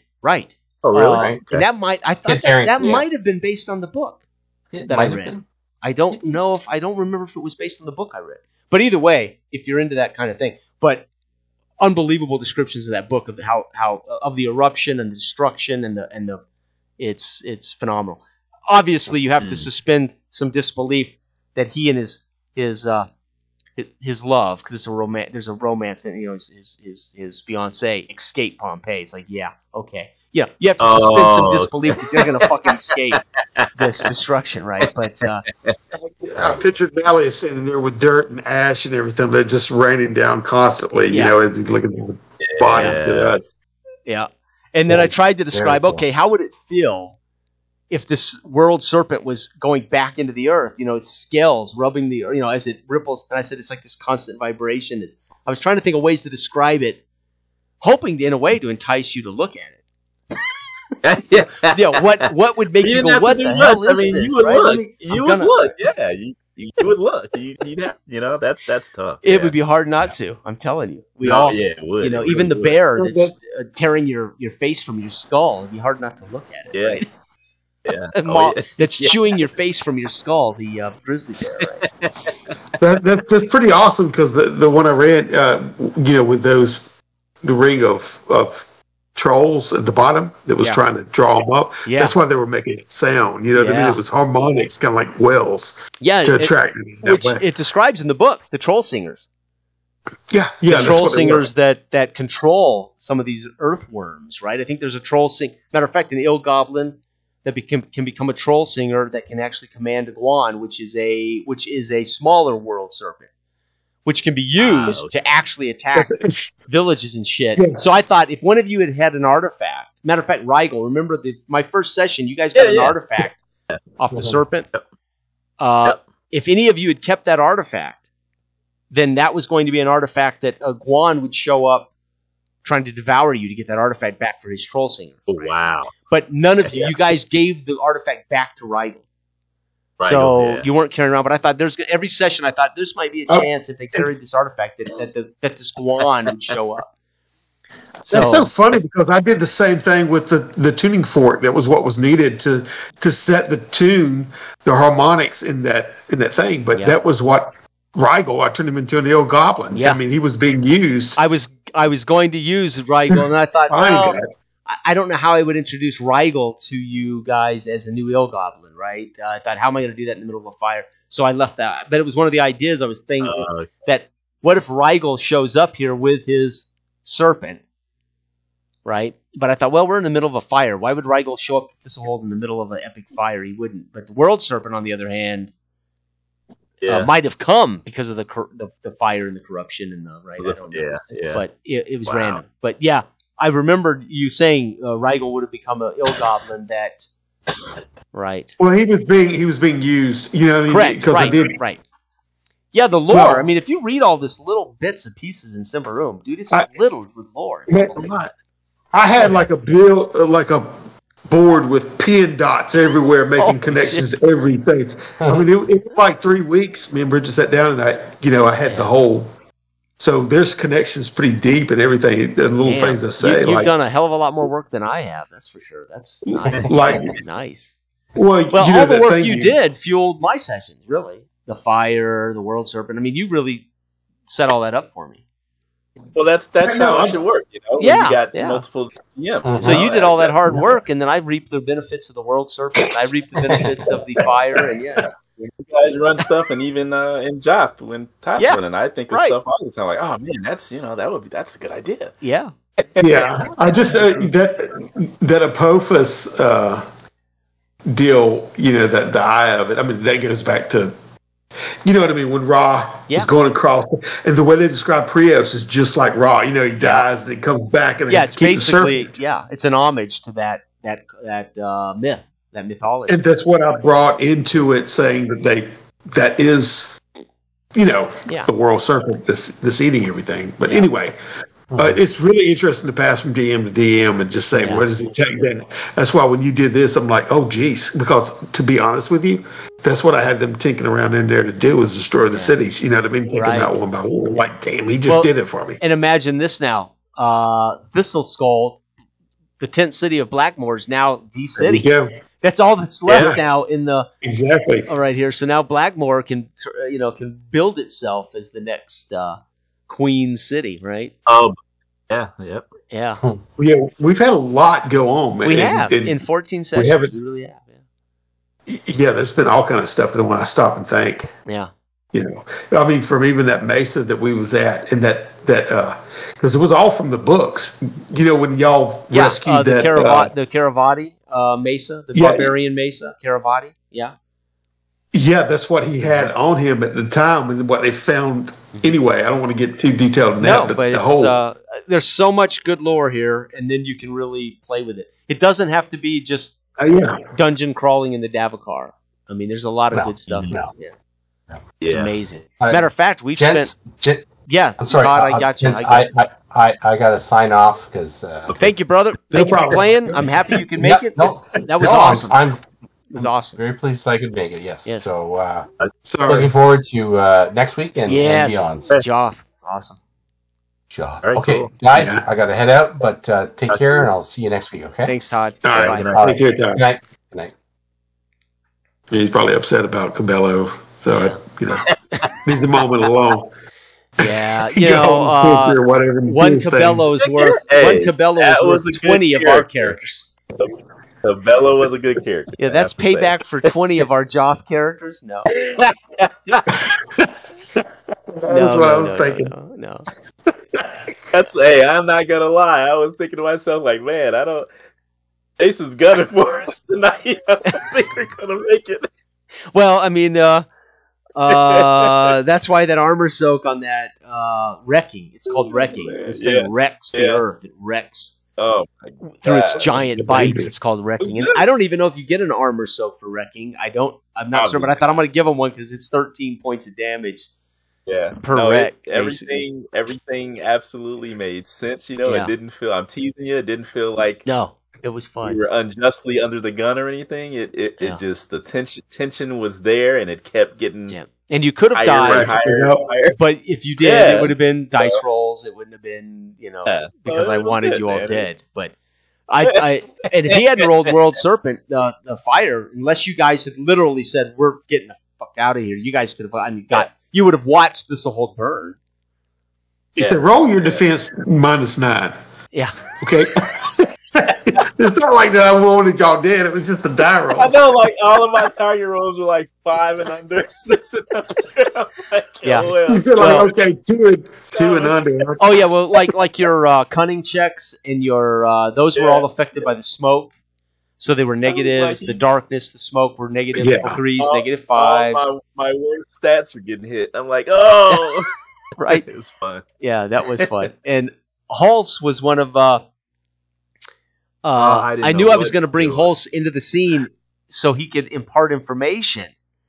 But his RSC roll, I was like, okay, well, I can still put Hulse in the scene, but he doesn't have to tell you anything. Hulse is now just so I used him as a teaser that he climbed up on the roof looking back at not knowing what you guys would do with it. I just used Hulse as a teaser, but I was going to use Hulse to impart when Todd rolled the RSC to start the session, I thought, okay, I might need Hulse to impart some information to you, depending on what's rolled on the chart. So I wanted Hulse in the scene. I already knew, though, when he rolled World Serpent, that I really didn't need Hulse at all. I could have left Hulse out of the hole. But I thought, I want to give him another variable in this chaos. Hulse is climbing onto the roof so I just threw that out there, for the hell of it. That's what I was thinking. He's just trying to get a vantage to see what streets were congested, what was burning, to know where to go. You know what I mean? Yeah. And who would have thought it would have inspired you to climb up? Who would have thought that? And then, of course, the earthquake and him failing his roll rolls off, hanging from the edge. It becomes then something Bonner is concerned about. Right. So it's like, this is why variables. All you need to make sessions live are variables. The players decide how valuable that variable is. Oh yeah. Right? You guys could have said, "Hulse is a moron. What's he doing? I'm getting out of here." But yeah, so that's funny. But I thought I may need him, so I'm going to put him in the scene in case there's some information he would impart. Right. And turned out he didn't have any information to impart. And then when you asked the question, who is that following? I'm like, what are you talking about? And then I remembered, oh right, somebody was chasing him. When I introduced him at the end of at some session, I introduced him to Bonner following somebody was following him. Yeah, and it was really the knight, the Hinro or whatever. That's right. Right. I forgot that. So when you said that, I thought, well, Hulse is so stunned by what's going on, he doesn't know what you're talking about. But yeah, it was his. It would have been his original master that was following him around. He was trying to live with him for some reason. He was emaciated. But I had completely forgotten that, and then I thought, well, it won't matter. Hulse is like in shock, so he won't know what the hell he's talking about. Yeah, I know that was fine. Whether or not he knew he was following who, what happened. But this is part of that play to find out, right? Yeah, there you go. I mean, that's what makes this so much fun, right? It's some of it is prepared, some of it is you got an idea what you're going to put in front of them, and sometimes it's just a variable that that take shape. Like a wandering monster can end up being the entire session, right? If you end up in a wandering monster, where you end up in a parlay with a bugbear, and somehow you end up on an adventure with a bugbear because you parlay and the bugbear has a positive reaction check, and he ends up telling you about a treasure. So that's the amazing thing about a wandering monster check or a random encounters table, is they become a variable that might become the best story that could have, from that encounter becomes a story you could never have planned or prepared, right? Yeah, I knew I had a fire to deal with, and I knew we had Hulse. I knew Marius there was a writ, and I gave all that to you, so you guys knew what I knew. Outside of that, and I knew how I wanted to handle the fire. I knew how I would handle some of the RSCs, but the World Serpent, like, okay, now I can play with the Earthquake. I can play with the introduction of the Serpent. Right, yeah. Well, I love that. Make total sense. You know what I mean? Especially, yeah. And I knew it would be on the list because you had already set the tone that the World Serpent wasn't maybe a myth. Right? Dale had already kind of said, there's this World Serpent out there. And I'm like, I think that was the whole ritual that we escaped, right? Was the bringing you forth were the World character, Serpent. I think, that toppled out and got a couple of points of damage.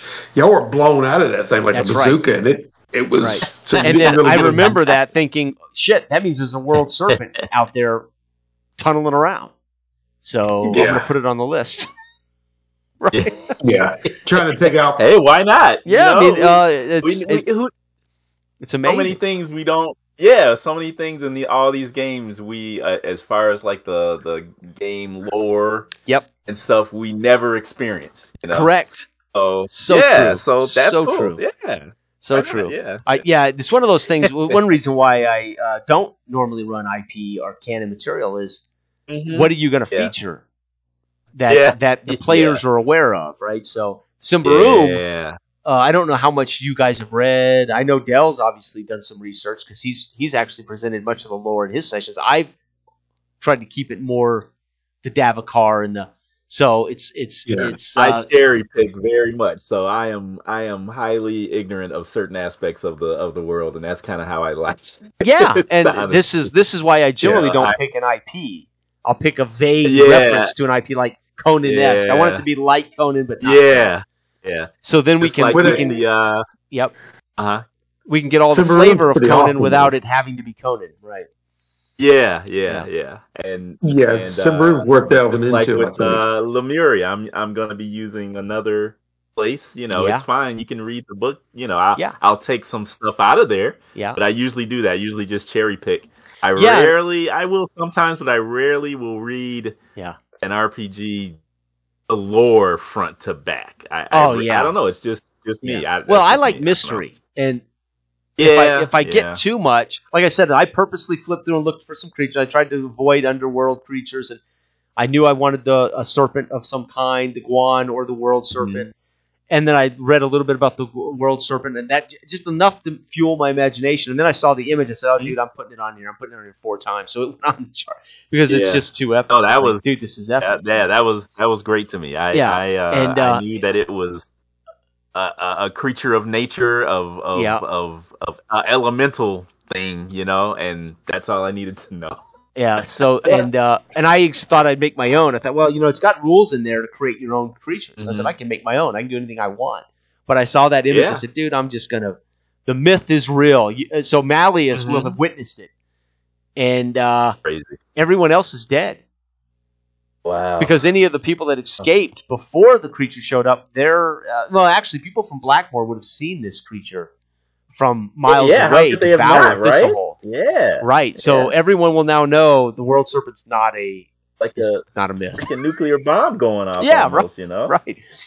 But Malleus and Bonner, unconscious Bonner, is really the only two to survive this, the actual World Serpent, because the others would have gotten away, or the people from Blackmore and the elves and as I described, the Iron Pack coming out of the woods to watch Thistlehold.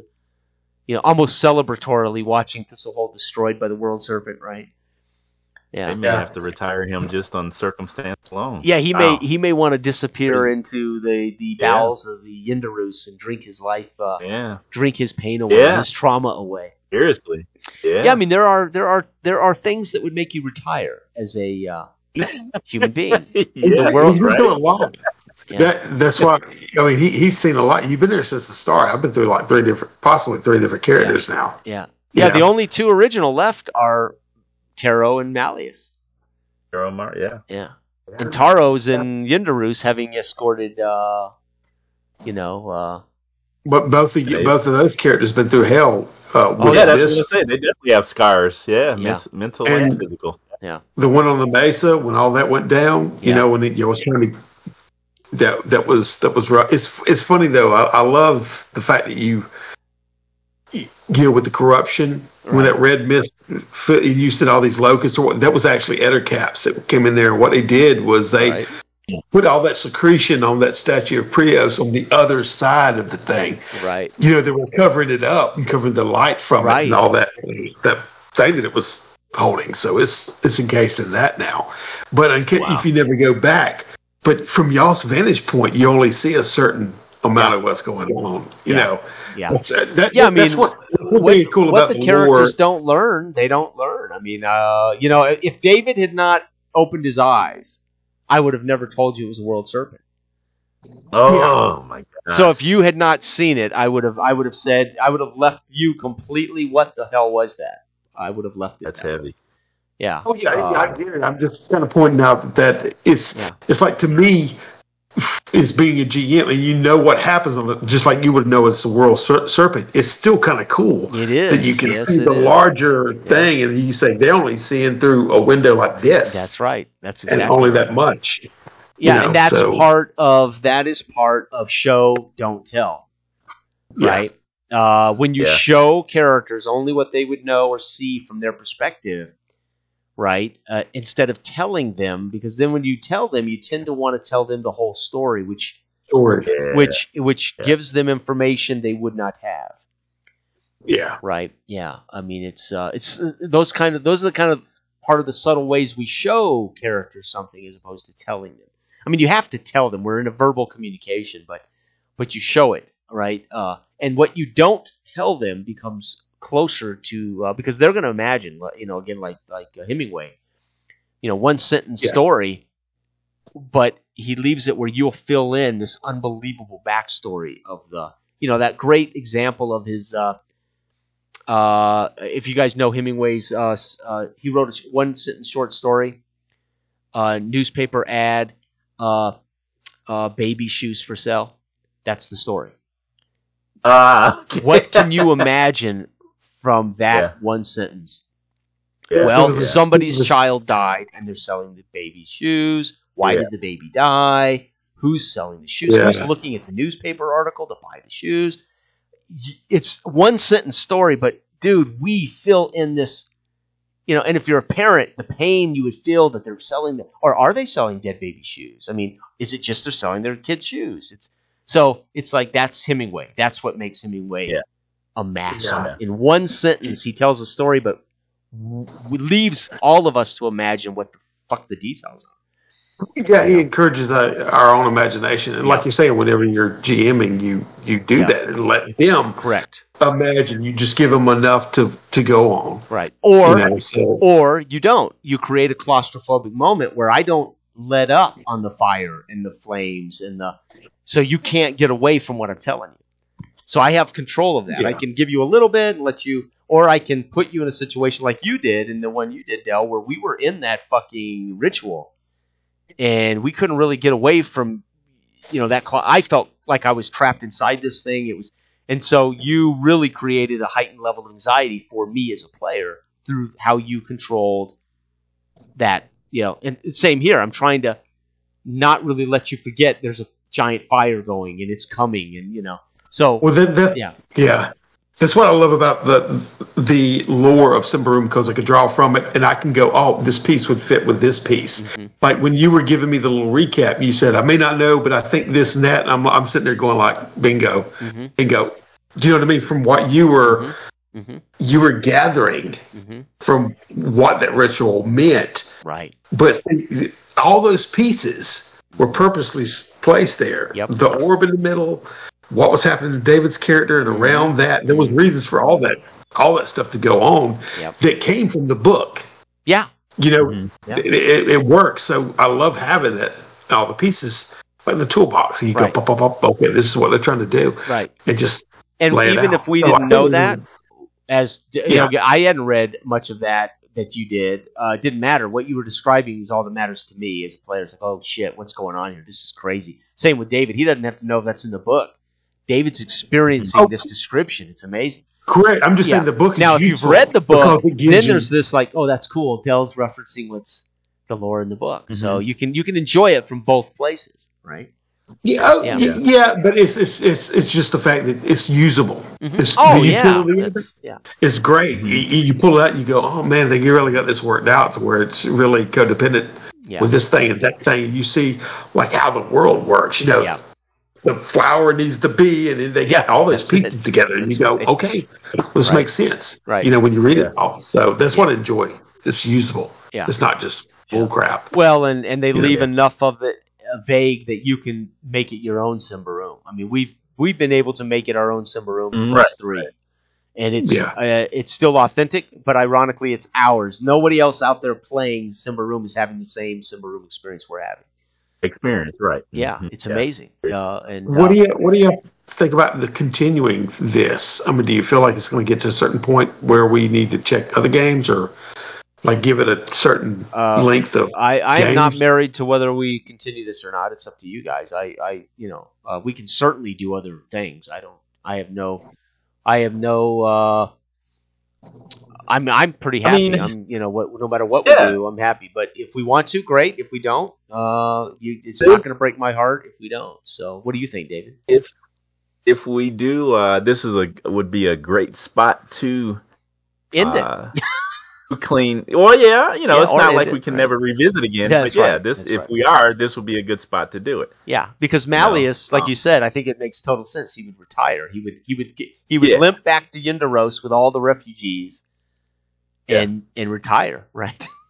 If he does, I'd like to have some closure for Bonner to see if he lived or not. You know what I mean? To see if we drag him out, or he just he sit up all night. So we could, but yeah, I mean, I'm definitely willing to do Barbarians of Lemuria or whatever else you guys have planned. But I'm not really interested in buying a lot of new games. So I'm going to be careful about investing in Alien or something. I would only play for a few sessions. So. But Barbarians, dude, it's $4, and I've wanted it anyway, so it's like shit. We could play the hell out of that or whatever, And my Sword and Wizardry stuff we did, we don't have to keep playing. We don't have to have another SOR going. We have Joth, so don't feel like we have to do that. We do have Todd's brilliant OSR campaign. Yeah, but I mean, I'm open. So we don't have to double up on the OSR experience. Is my point. I just wanted something to do since we want to play Symbaroum.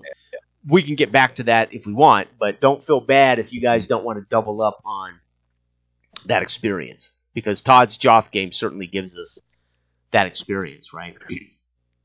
I think with this situation, like David was saying, it does make sense that it might be a closing moment where he would drag himself off and have these stories and be the last one. You know what I mean? I could probably roll a dice to see if I lived or died. I love the game, though, what it affords me. And honestly, in my take, that would have been like my ultimate ending with bringing the World Serpent out to destroy something. Right. I was thinking about the main city, to be honest with you. I had a little bit of a thing other than that. Yeah.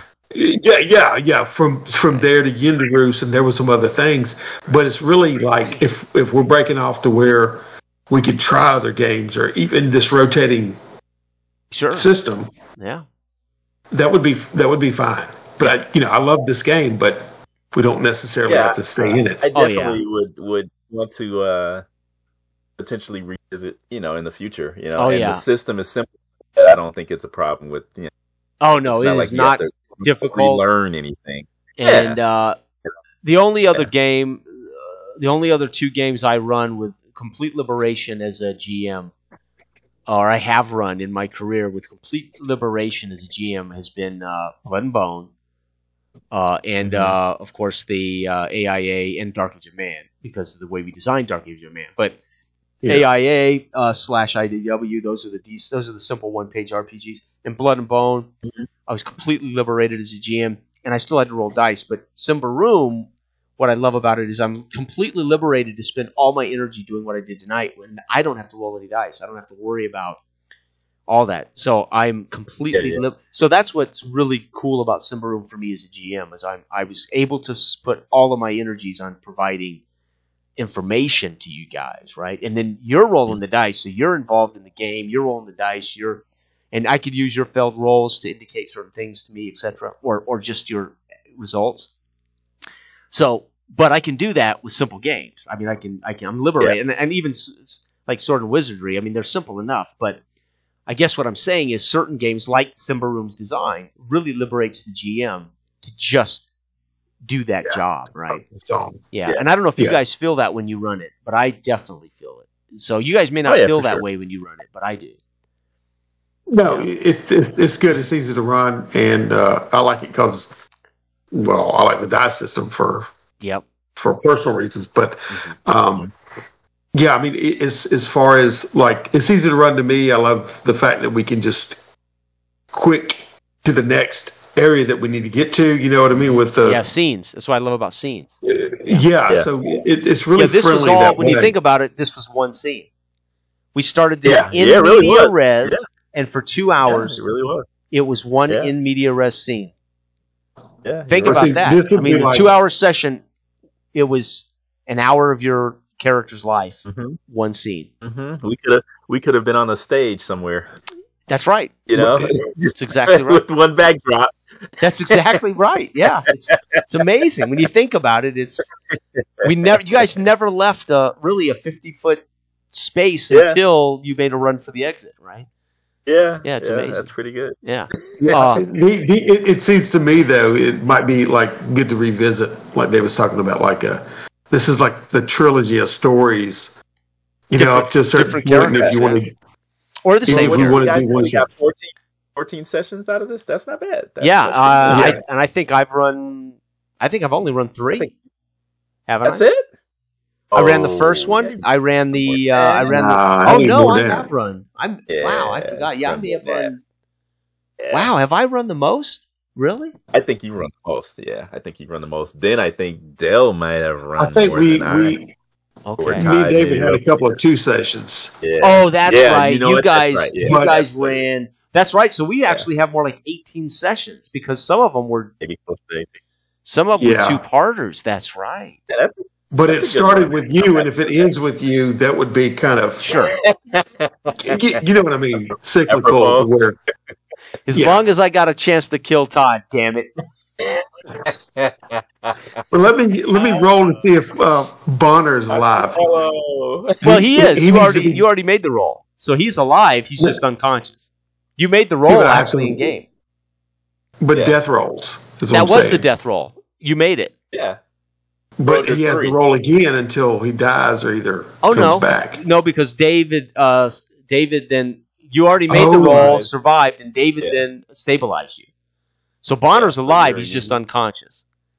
He's just beat to hell. Yeah, he's alive though. He's unconscious. Okay. Yeah, so he actually cannot die from what happened to him. He's already survived that, and Malleus was able to then arrest your. That whole realization as Malleus looks at the World Serpent heading off into the Davokar, right? And it's just wrecked everything. Yeah, just imagine all that's standing is 400 feet of palisade wall and a gate with bodies everywhere. Right? Just everything's changed now. I mean, there is no more thistle. So the barbarians would probably consider it to be sacred, if not the elves. The elves would clearly cheer the. Now again, but the World Serpent would be dangerous to the elves, but they would certainly cheer the end of this hole that they despised. Yeah. The barbarians are, ironically, the barbarians are interesting. We haven't really toyed with the barbarians at all in this. I mean, Dell took us to Karabasti. Not really. Yeah. And Justin was playing a barbarian, so that would have brought more of the barbarian stuff to the game. Oh, that's right. But outside of that, I had the missive, by the way, David, that Surya had sent you to say, hey, could you investigate this? And you guys did something else. That was going to take you to Jakar, which is a barbarian area on the map that is hostile to the humans. Now, when Justin's character went off, I referenced him when y'all were coming out of the temple. Right. and before we took down the river, you know what I Yeah. mean? And they found this broken thing from his tribe. Yeah. But anyway, Yeah, and the that was never barbarians are delved kind into. of an interesting culture because they ultimately lost to the humans, and they became in a way accepting and subservient to the human. The elves, on the other hand, never have accepted the ambience. Yeah. So it's kind of fascinating. So the barbarians are very kind of an interesting culture. We've really not had a reason to touch on. Yeah, But, that would have been. but Yeah, all it's of them too are in the much. Davakar. Every barbarian tribe is in the Davakar, so that would require a lot of gaming in the Davakar. Right. Yeah. But the Iron Pact too, that was the first encounter we had with the snake, and then Yes. that was who was watching the decimation of Yep. Thistlehold. Yep. And In that the end. first artifact, I was going to use at some point to bring the Guan, Ill Goblin Guan upon a character. But you guys gave the thing to Rigel, and I said, well, maybe it'll show up and get eat Rigel at Blackmore at some point, right? But I mean, since we've concluded this, that was what I had. The Guan was what the troll that I had down there. That's how he would dig these tunnels underneath. Yeah. Underneath Thistlehold, right there too. Anyway, yeah, but it all makes logical what we sense, had. right? I mean, if it doesn't, you don't have to make sense anyway. Why are there caves down here? It doesn't matter. But when you know that they could use Guans as servants to dig holes or to attack people to get exactly, because they mostly use Guans to hunt down artifacts that they want back, right? That have been taken by the party from the Davakar. It's like, dude, you get a treasure, if you keep it, you might end up in the middle of the night, swallowed by a Guan. Right? Yeah, so I had one underneath Thistlehold anyway. You know what I mean with that. So, but it was really interesting. Really. So we can always come back cool. to this. We can embrace. I'm game, guys. I'll play or do whatever, and I can GM or not GM. I don't care. I enjoy the shit out of what we're doing. So, I'm having fun. I just enjoy the comradeship and the great game. Yeah, likewise. I mean, and barbarians, I definitely want to do. So we got to find a day for sure to do Lemuria, right? We'll just off the top of my head, we'll just as next week that Jonathan and Thanksgiving. Oh right, so we'll shoot for the week after that. We'll shoot for the Wednesday after that. I think the 29th. Was that the 29th? Yeah, awesome. 29th? Okay, yeah, we'll shoot for that. Okay. And then as long as everybody's on board, and I'll just make sure that I'm ready to I roll. start getting the brain going. I'll throw some stuff out there for you guys. Yeah. And character creation is very easy. Okay. Take you probably 15 minutes, if you want. Sure. And we'll go from there. Yeah, it's gonna be fun, and I love 2d6. Yeah. Love 2d6. Yeah. You have to roll a 9 with your attribute. So, Del, it's very simple. You roll 2d6, you add your attribute, and you have to beat 9. Yep. Add an attribute Super in simple. combat, or add an attribute in a combat skill, or add an attribute in a background. Right. I may have it on PDF. It's $4. But if not, I can send you. I better not record this. I'm recording. I can't say this. Yeah. Let me pause this before I say. I get you. We'll get you one way or the other. We'll loan you the $4, brother. Right. Right. There you go. Yeah. Or I can make your character for you. I'll make you Sheila, Queen of the Jungle. Yeah. There you go. Actually, there's a barbarian game based off of the Gumshoe system. I think it's by Kevin Cole, who did the Time Watch. Wow. Yeah, I can't remember the name of it, but it seems interesting. I think I got that in PDF somewhere. So what does Gumshoe do that would make you want to make a barbarian game based on Gumshoe? I don't know. Because Gumshoe's an investigations game, right? Yeah, that's it's no rolling to it. You know what I mean? It's just depending. It's more of a narrative thing, but it depends on if you've got the skill. Then you get access to certain information when you get there, so it facilitates fast play. But what I'm saying is I haven't read that much. I think I got the PDF. Okay. Which I could probably send to you for $4. And make a trade.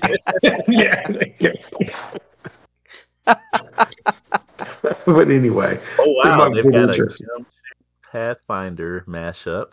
Pathfinder? Have a lot of stuff. Wow. Yeah, that's what it says. I didn't look at it yet. I'll So, be darned. I was just looking out of curiosity. I know they got like sci-fi, Yeah. kind of like horror stuff. Because there must be something about that system that works for all these other IPs. And I just when I hear Gumshoe, I think straight up investigation stuff. Yeah. So that's interesting. That would be interesting to know what that system does that would make those other IPs palatable. What do you call it? Noir, the Noir detective. Is that how you? Noir?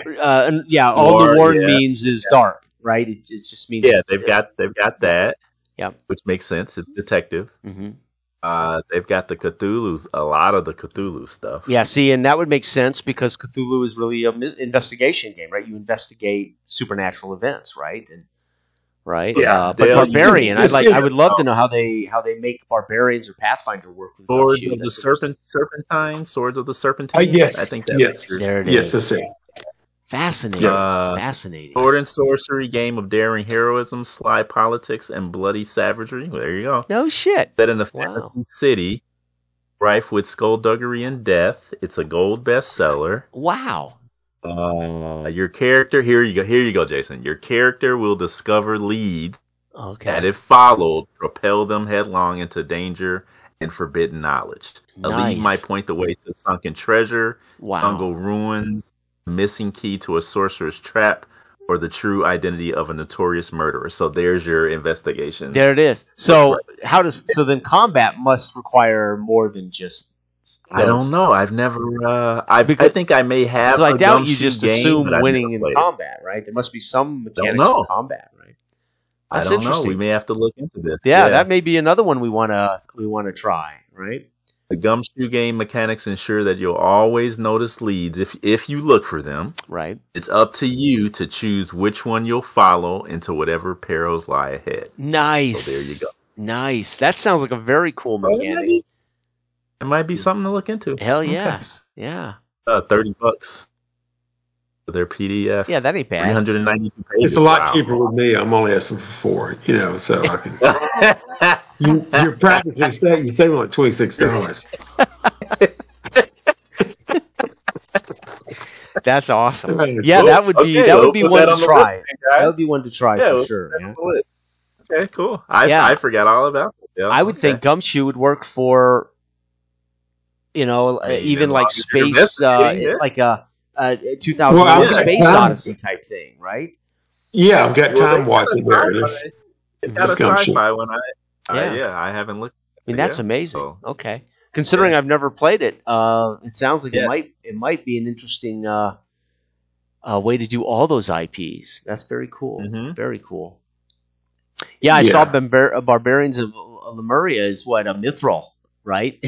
That thing is popular. Is it really? Yeah, it's been around too. That's the thing too. I guess they've had a couple of different versions. I heard about it. I want to say 8 years ago when Tim Harper was talking about him playing it. So it was a long time ago, and then I forgot all about it. Really, and I just didn't have at the time a group that was interested in it, or local or online. So I never got into it. There you go. Yeah, same thing here. Yeah. And if I'd have known it was a 2d6, I thought it was a dice pool system back in the day, and I thought I'm still willing to try it. I mean, I don't dislike dice pool games, but at the time I didn't. Yeah. But now that I heard it was 2d6, I'm like, dude, I'm definitely gonna do this. Yeah. I think it just kept getting bumped down on the list for me, and other stuff pops out. There's so many games. Yeah, I know.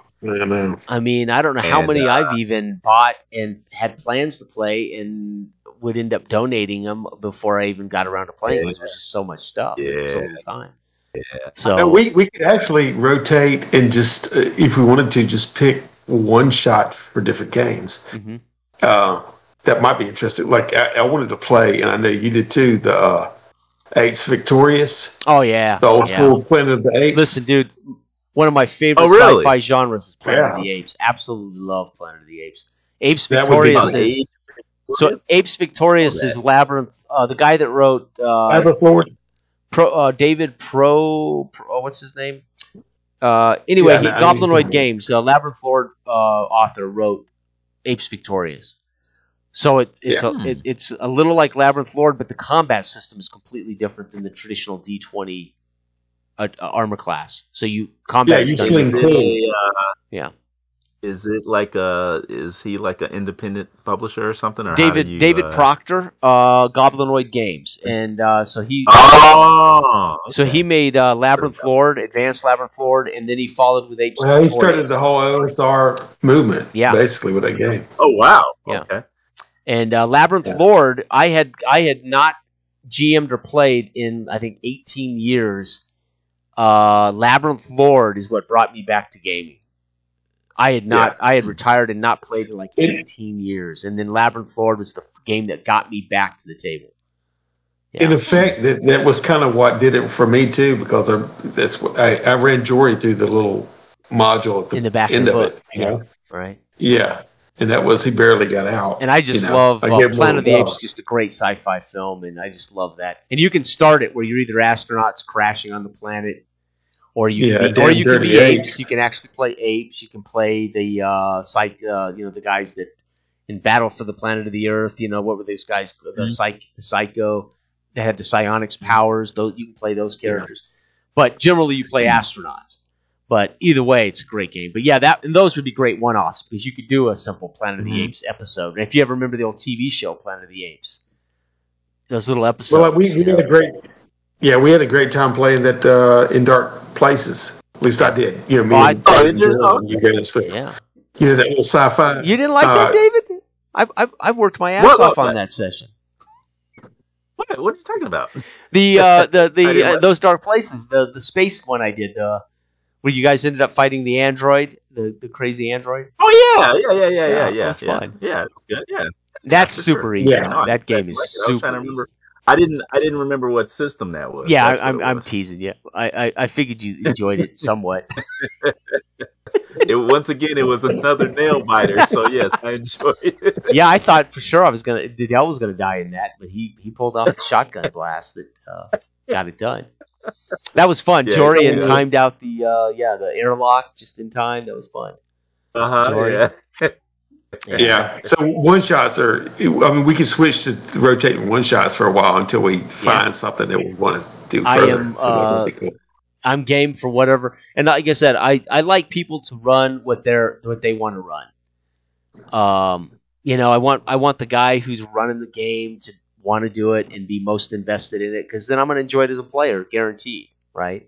Yeah. Right. So if somebody says, "Hey, dude, I really want to run this," great. I just may not own the book, and you may have to kind of make a character walk me through it. But I mean, the GM role, no matter how we do it, is always more work than being a player, right? So you want guys that are GM. If you running something they really want to run. Yeah. It's the 4 agreements, right? Don't take anything personally.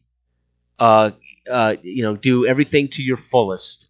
And I can't remember the other 2 agreements. So that's how much I've remembered the 4 agreements. But the reality is, right? Don't take anything personally. That's how you get through life. Don't take it personally. It ain't got nothing to do with you. It's got to do with them. And whatever you do it to 100%. Do it to the best of your ability. And so if I can't do that, then I try not to, because I don't want to give people a bad experience or be a negative human being. So if I can't do that, I just won't. Yeah. I won't do it. So I try to at least run games that I want to run, right? Mm-hmm. So if we do a shared GM thing, that's fine as long as I'm cool with the system, right? Yeah. Yeah, like 2D20, I don't know if I'd want to ever run. I would play 2D20, Conan, Star Trek, but I don't know if I want to run a 2D20 game. Yeah, I wanna try that. Yeah, that's on my list too. Because I enjoyed Conan. Lee Rimmer ran a brilliant Conan session for us, and Antoine's Complex Games Apologist ran us a great Conan game, and then Antoine ran some really good Star Trek Adventures 2D20. So I really enjoy 2D20 as a player, but I don't think I have the mentality to. It's really strict for the GM and for the player. Is it really? Oh yeah. Oh wow. Okay. I mean, like tonight, I could not have been. So in 2D20, I could not have introduced the world Serpent without the right amount of threat or doom. You're okay. So you can't just introduce the world Serpent without without resources. So the That makes sense. players give you resources by buying them so they can succeed at rolls and checks, and then I end up collecting, so let's say 10 chips, and then I can look at it and say, okay, I can spend 6 of these chips to really fuck up their day and introduce, like Conan. If it was a Conan game, that's when the ceiling of the cave starts to fall in on you, right? Because I spend 4 doom to bring the ceiling down on your head. Yeah, I got you. So it's meant to be where the GM is more of a player via resource management to some degree. I mean, I'm quickly summing this up, and I think it's amazing to create a different environment for both players and GMs. There's a lot of resource management because I'm buying and spending momentum, and the GM's using threat or doom, and they're scene based. Like Star Trek is scene based, so you achieve certain momentum in a scene, and then that can be carried over to the next scene and that kind of stuff. But it's a fairly strict. I won't call it complicated. You're rolling a pool of 20s under a number to be successful. Mm-hmm. I do believe there's degrees of success on a minor level. I can't remember now. It's been a while. But the point is, it asks the GM to play with some pretty strict rules. Gotcha. Right? And Lee Rimmer was really good at explaining, and he may still have those videos. I don't know. Does Lee? Does he still have his channel on YouTube? I was subscribed to it. He hasn't put anything out in a while. Yeah, it's been a long time. But Lee did a great job talking about how in his local campaign he used Doom to introduce these threats to the heroes in Conan and Louis. I can't remember his YouTube channel now. He played a whole campaign of 2D20 Conan on his channel, and you could watch all his live plays. Okay. And, but it is definitely it's complicated, but I think it's a strict mechanical game in many ways, which is why a lot of people don't like it. So as a GM, for me, it definitely feels like I'm restricted to what I can do as a GM because I have to have the resources to do it, which is fair for the engine. But point is, I would love to play in it, but I don't know if I'd run it. You want to run it? I got you. That's like fair. Especially like John Carter from Mars. That 2D20 game would be great fun. John Carter swords and from what I understand, they have like different gradients. Where some of them are a little more loose. I think John Carter's much simpler version of because 2D20 Conan, dude, is it's dense. I mean, dense. The character sheet, I think it's 4 pages long. It's a dense game. Oh, gee. Yeah, 2D20 is a lot of skills and traits and That may take me a while to get geared up for that for you guys. So okay. But I mean, we can do Conan with Barbarians of Lemuria. That's true. Conan I just would like to experience the 2D20 game. That's all. Conan is a place of mind, spirit. It's not a game. Yes, I agree. Right. I agree. So anyway, but yeah, we could do that, Dale. I mean, I could pick a game and do a one-off. You could pick a game and do a one-off, or we can all pick a game and rotate again. Yeah, so some of our backlogs. You know what I mean? I got games sitting there that, like, I got Baker Street that Sherlock Holmes type. Is that a role-playing game or a board game? It's a role-playing game. Is it really? But and one of the things that I like about it mechanically, there's a thing that where you're having to discern the case before the guy that you're trying to apprehend commits another one. So there's a tracker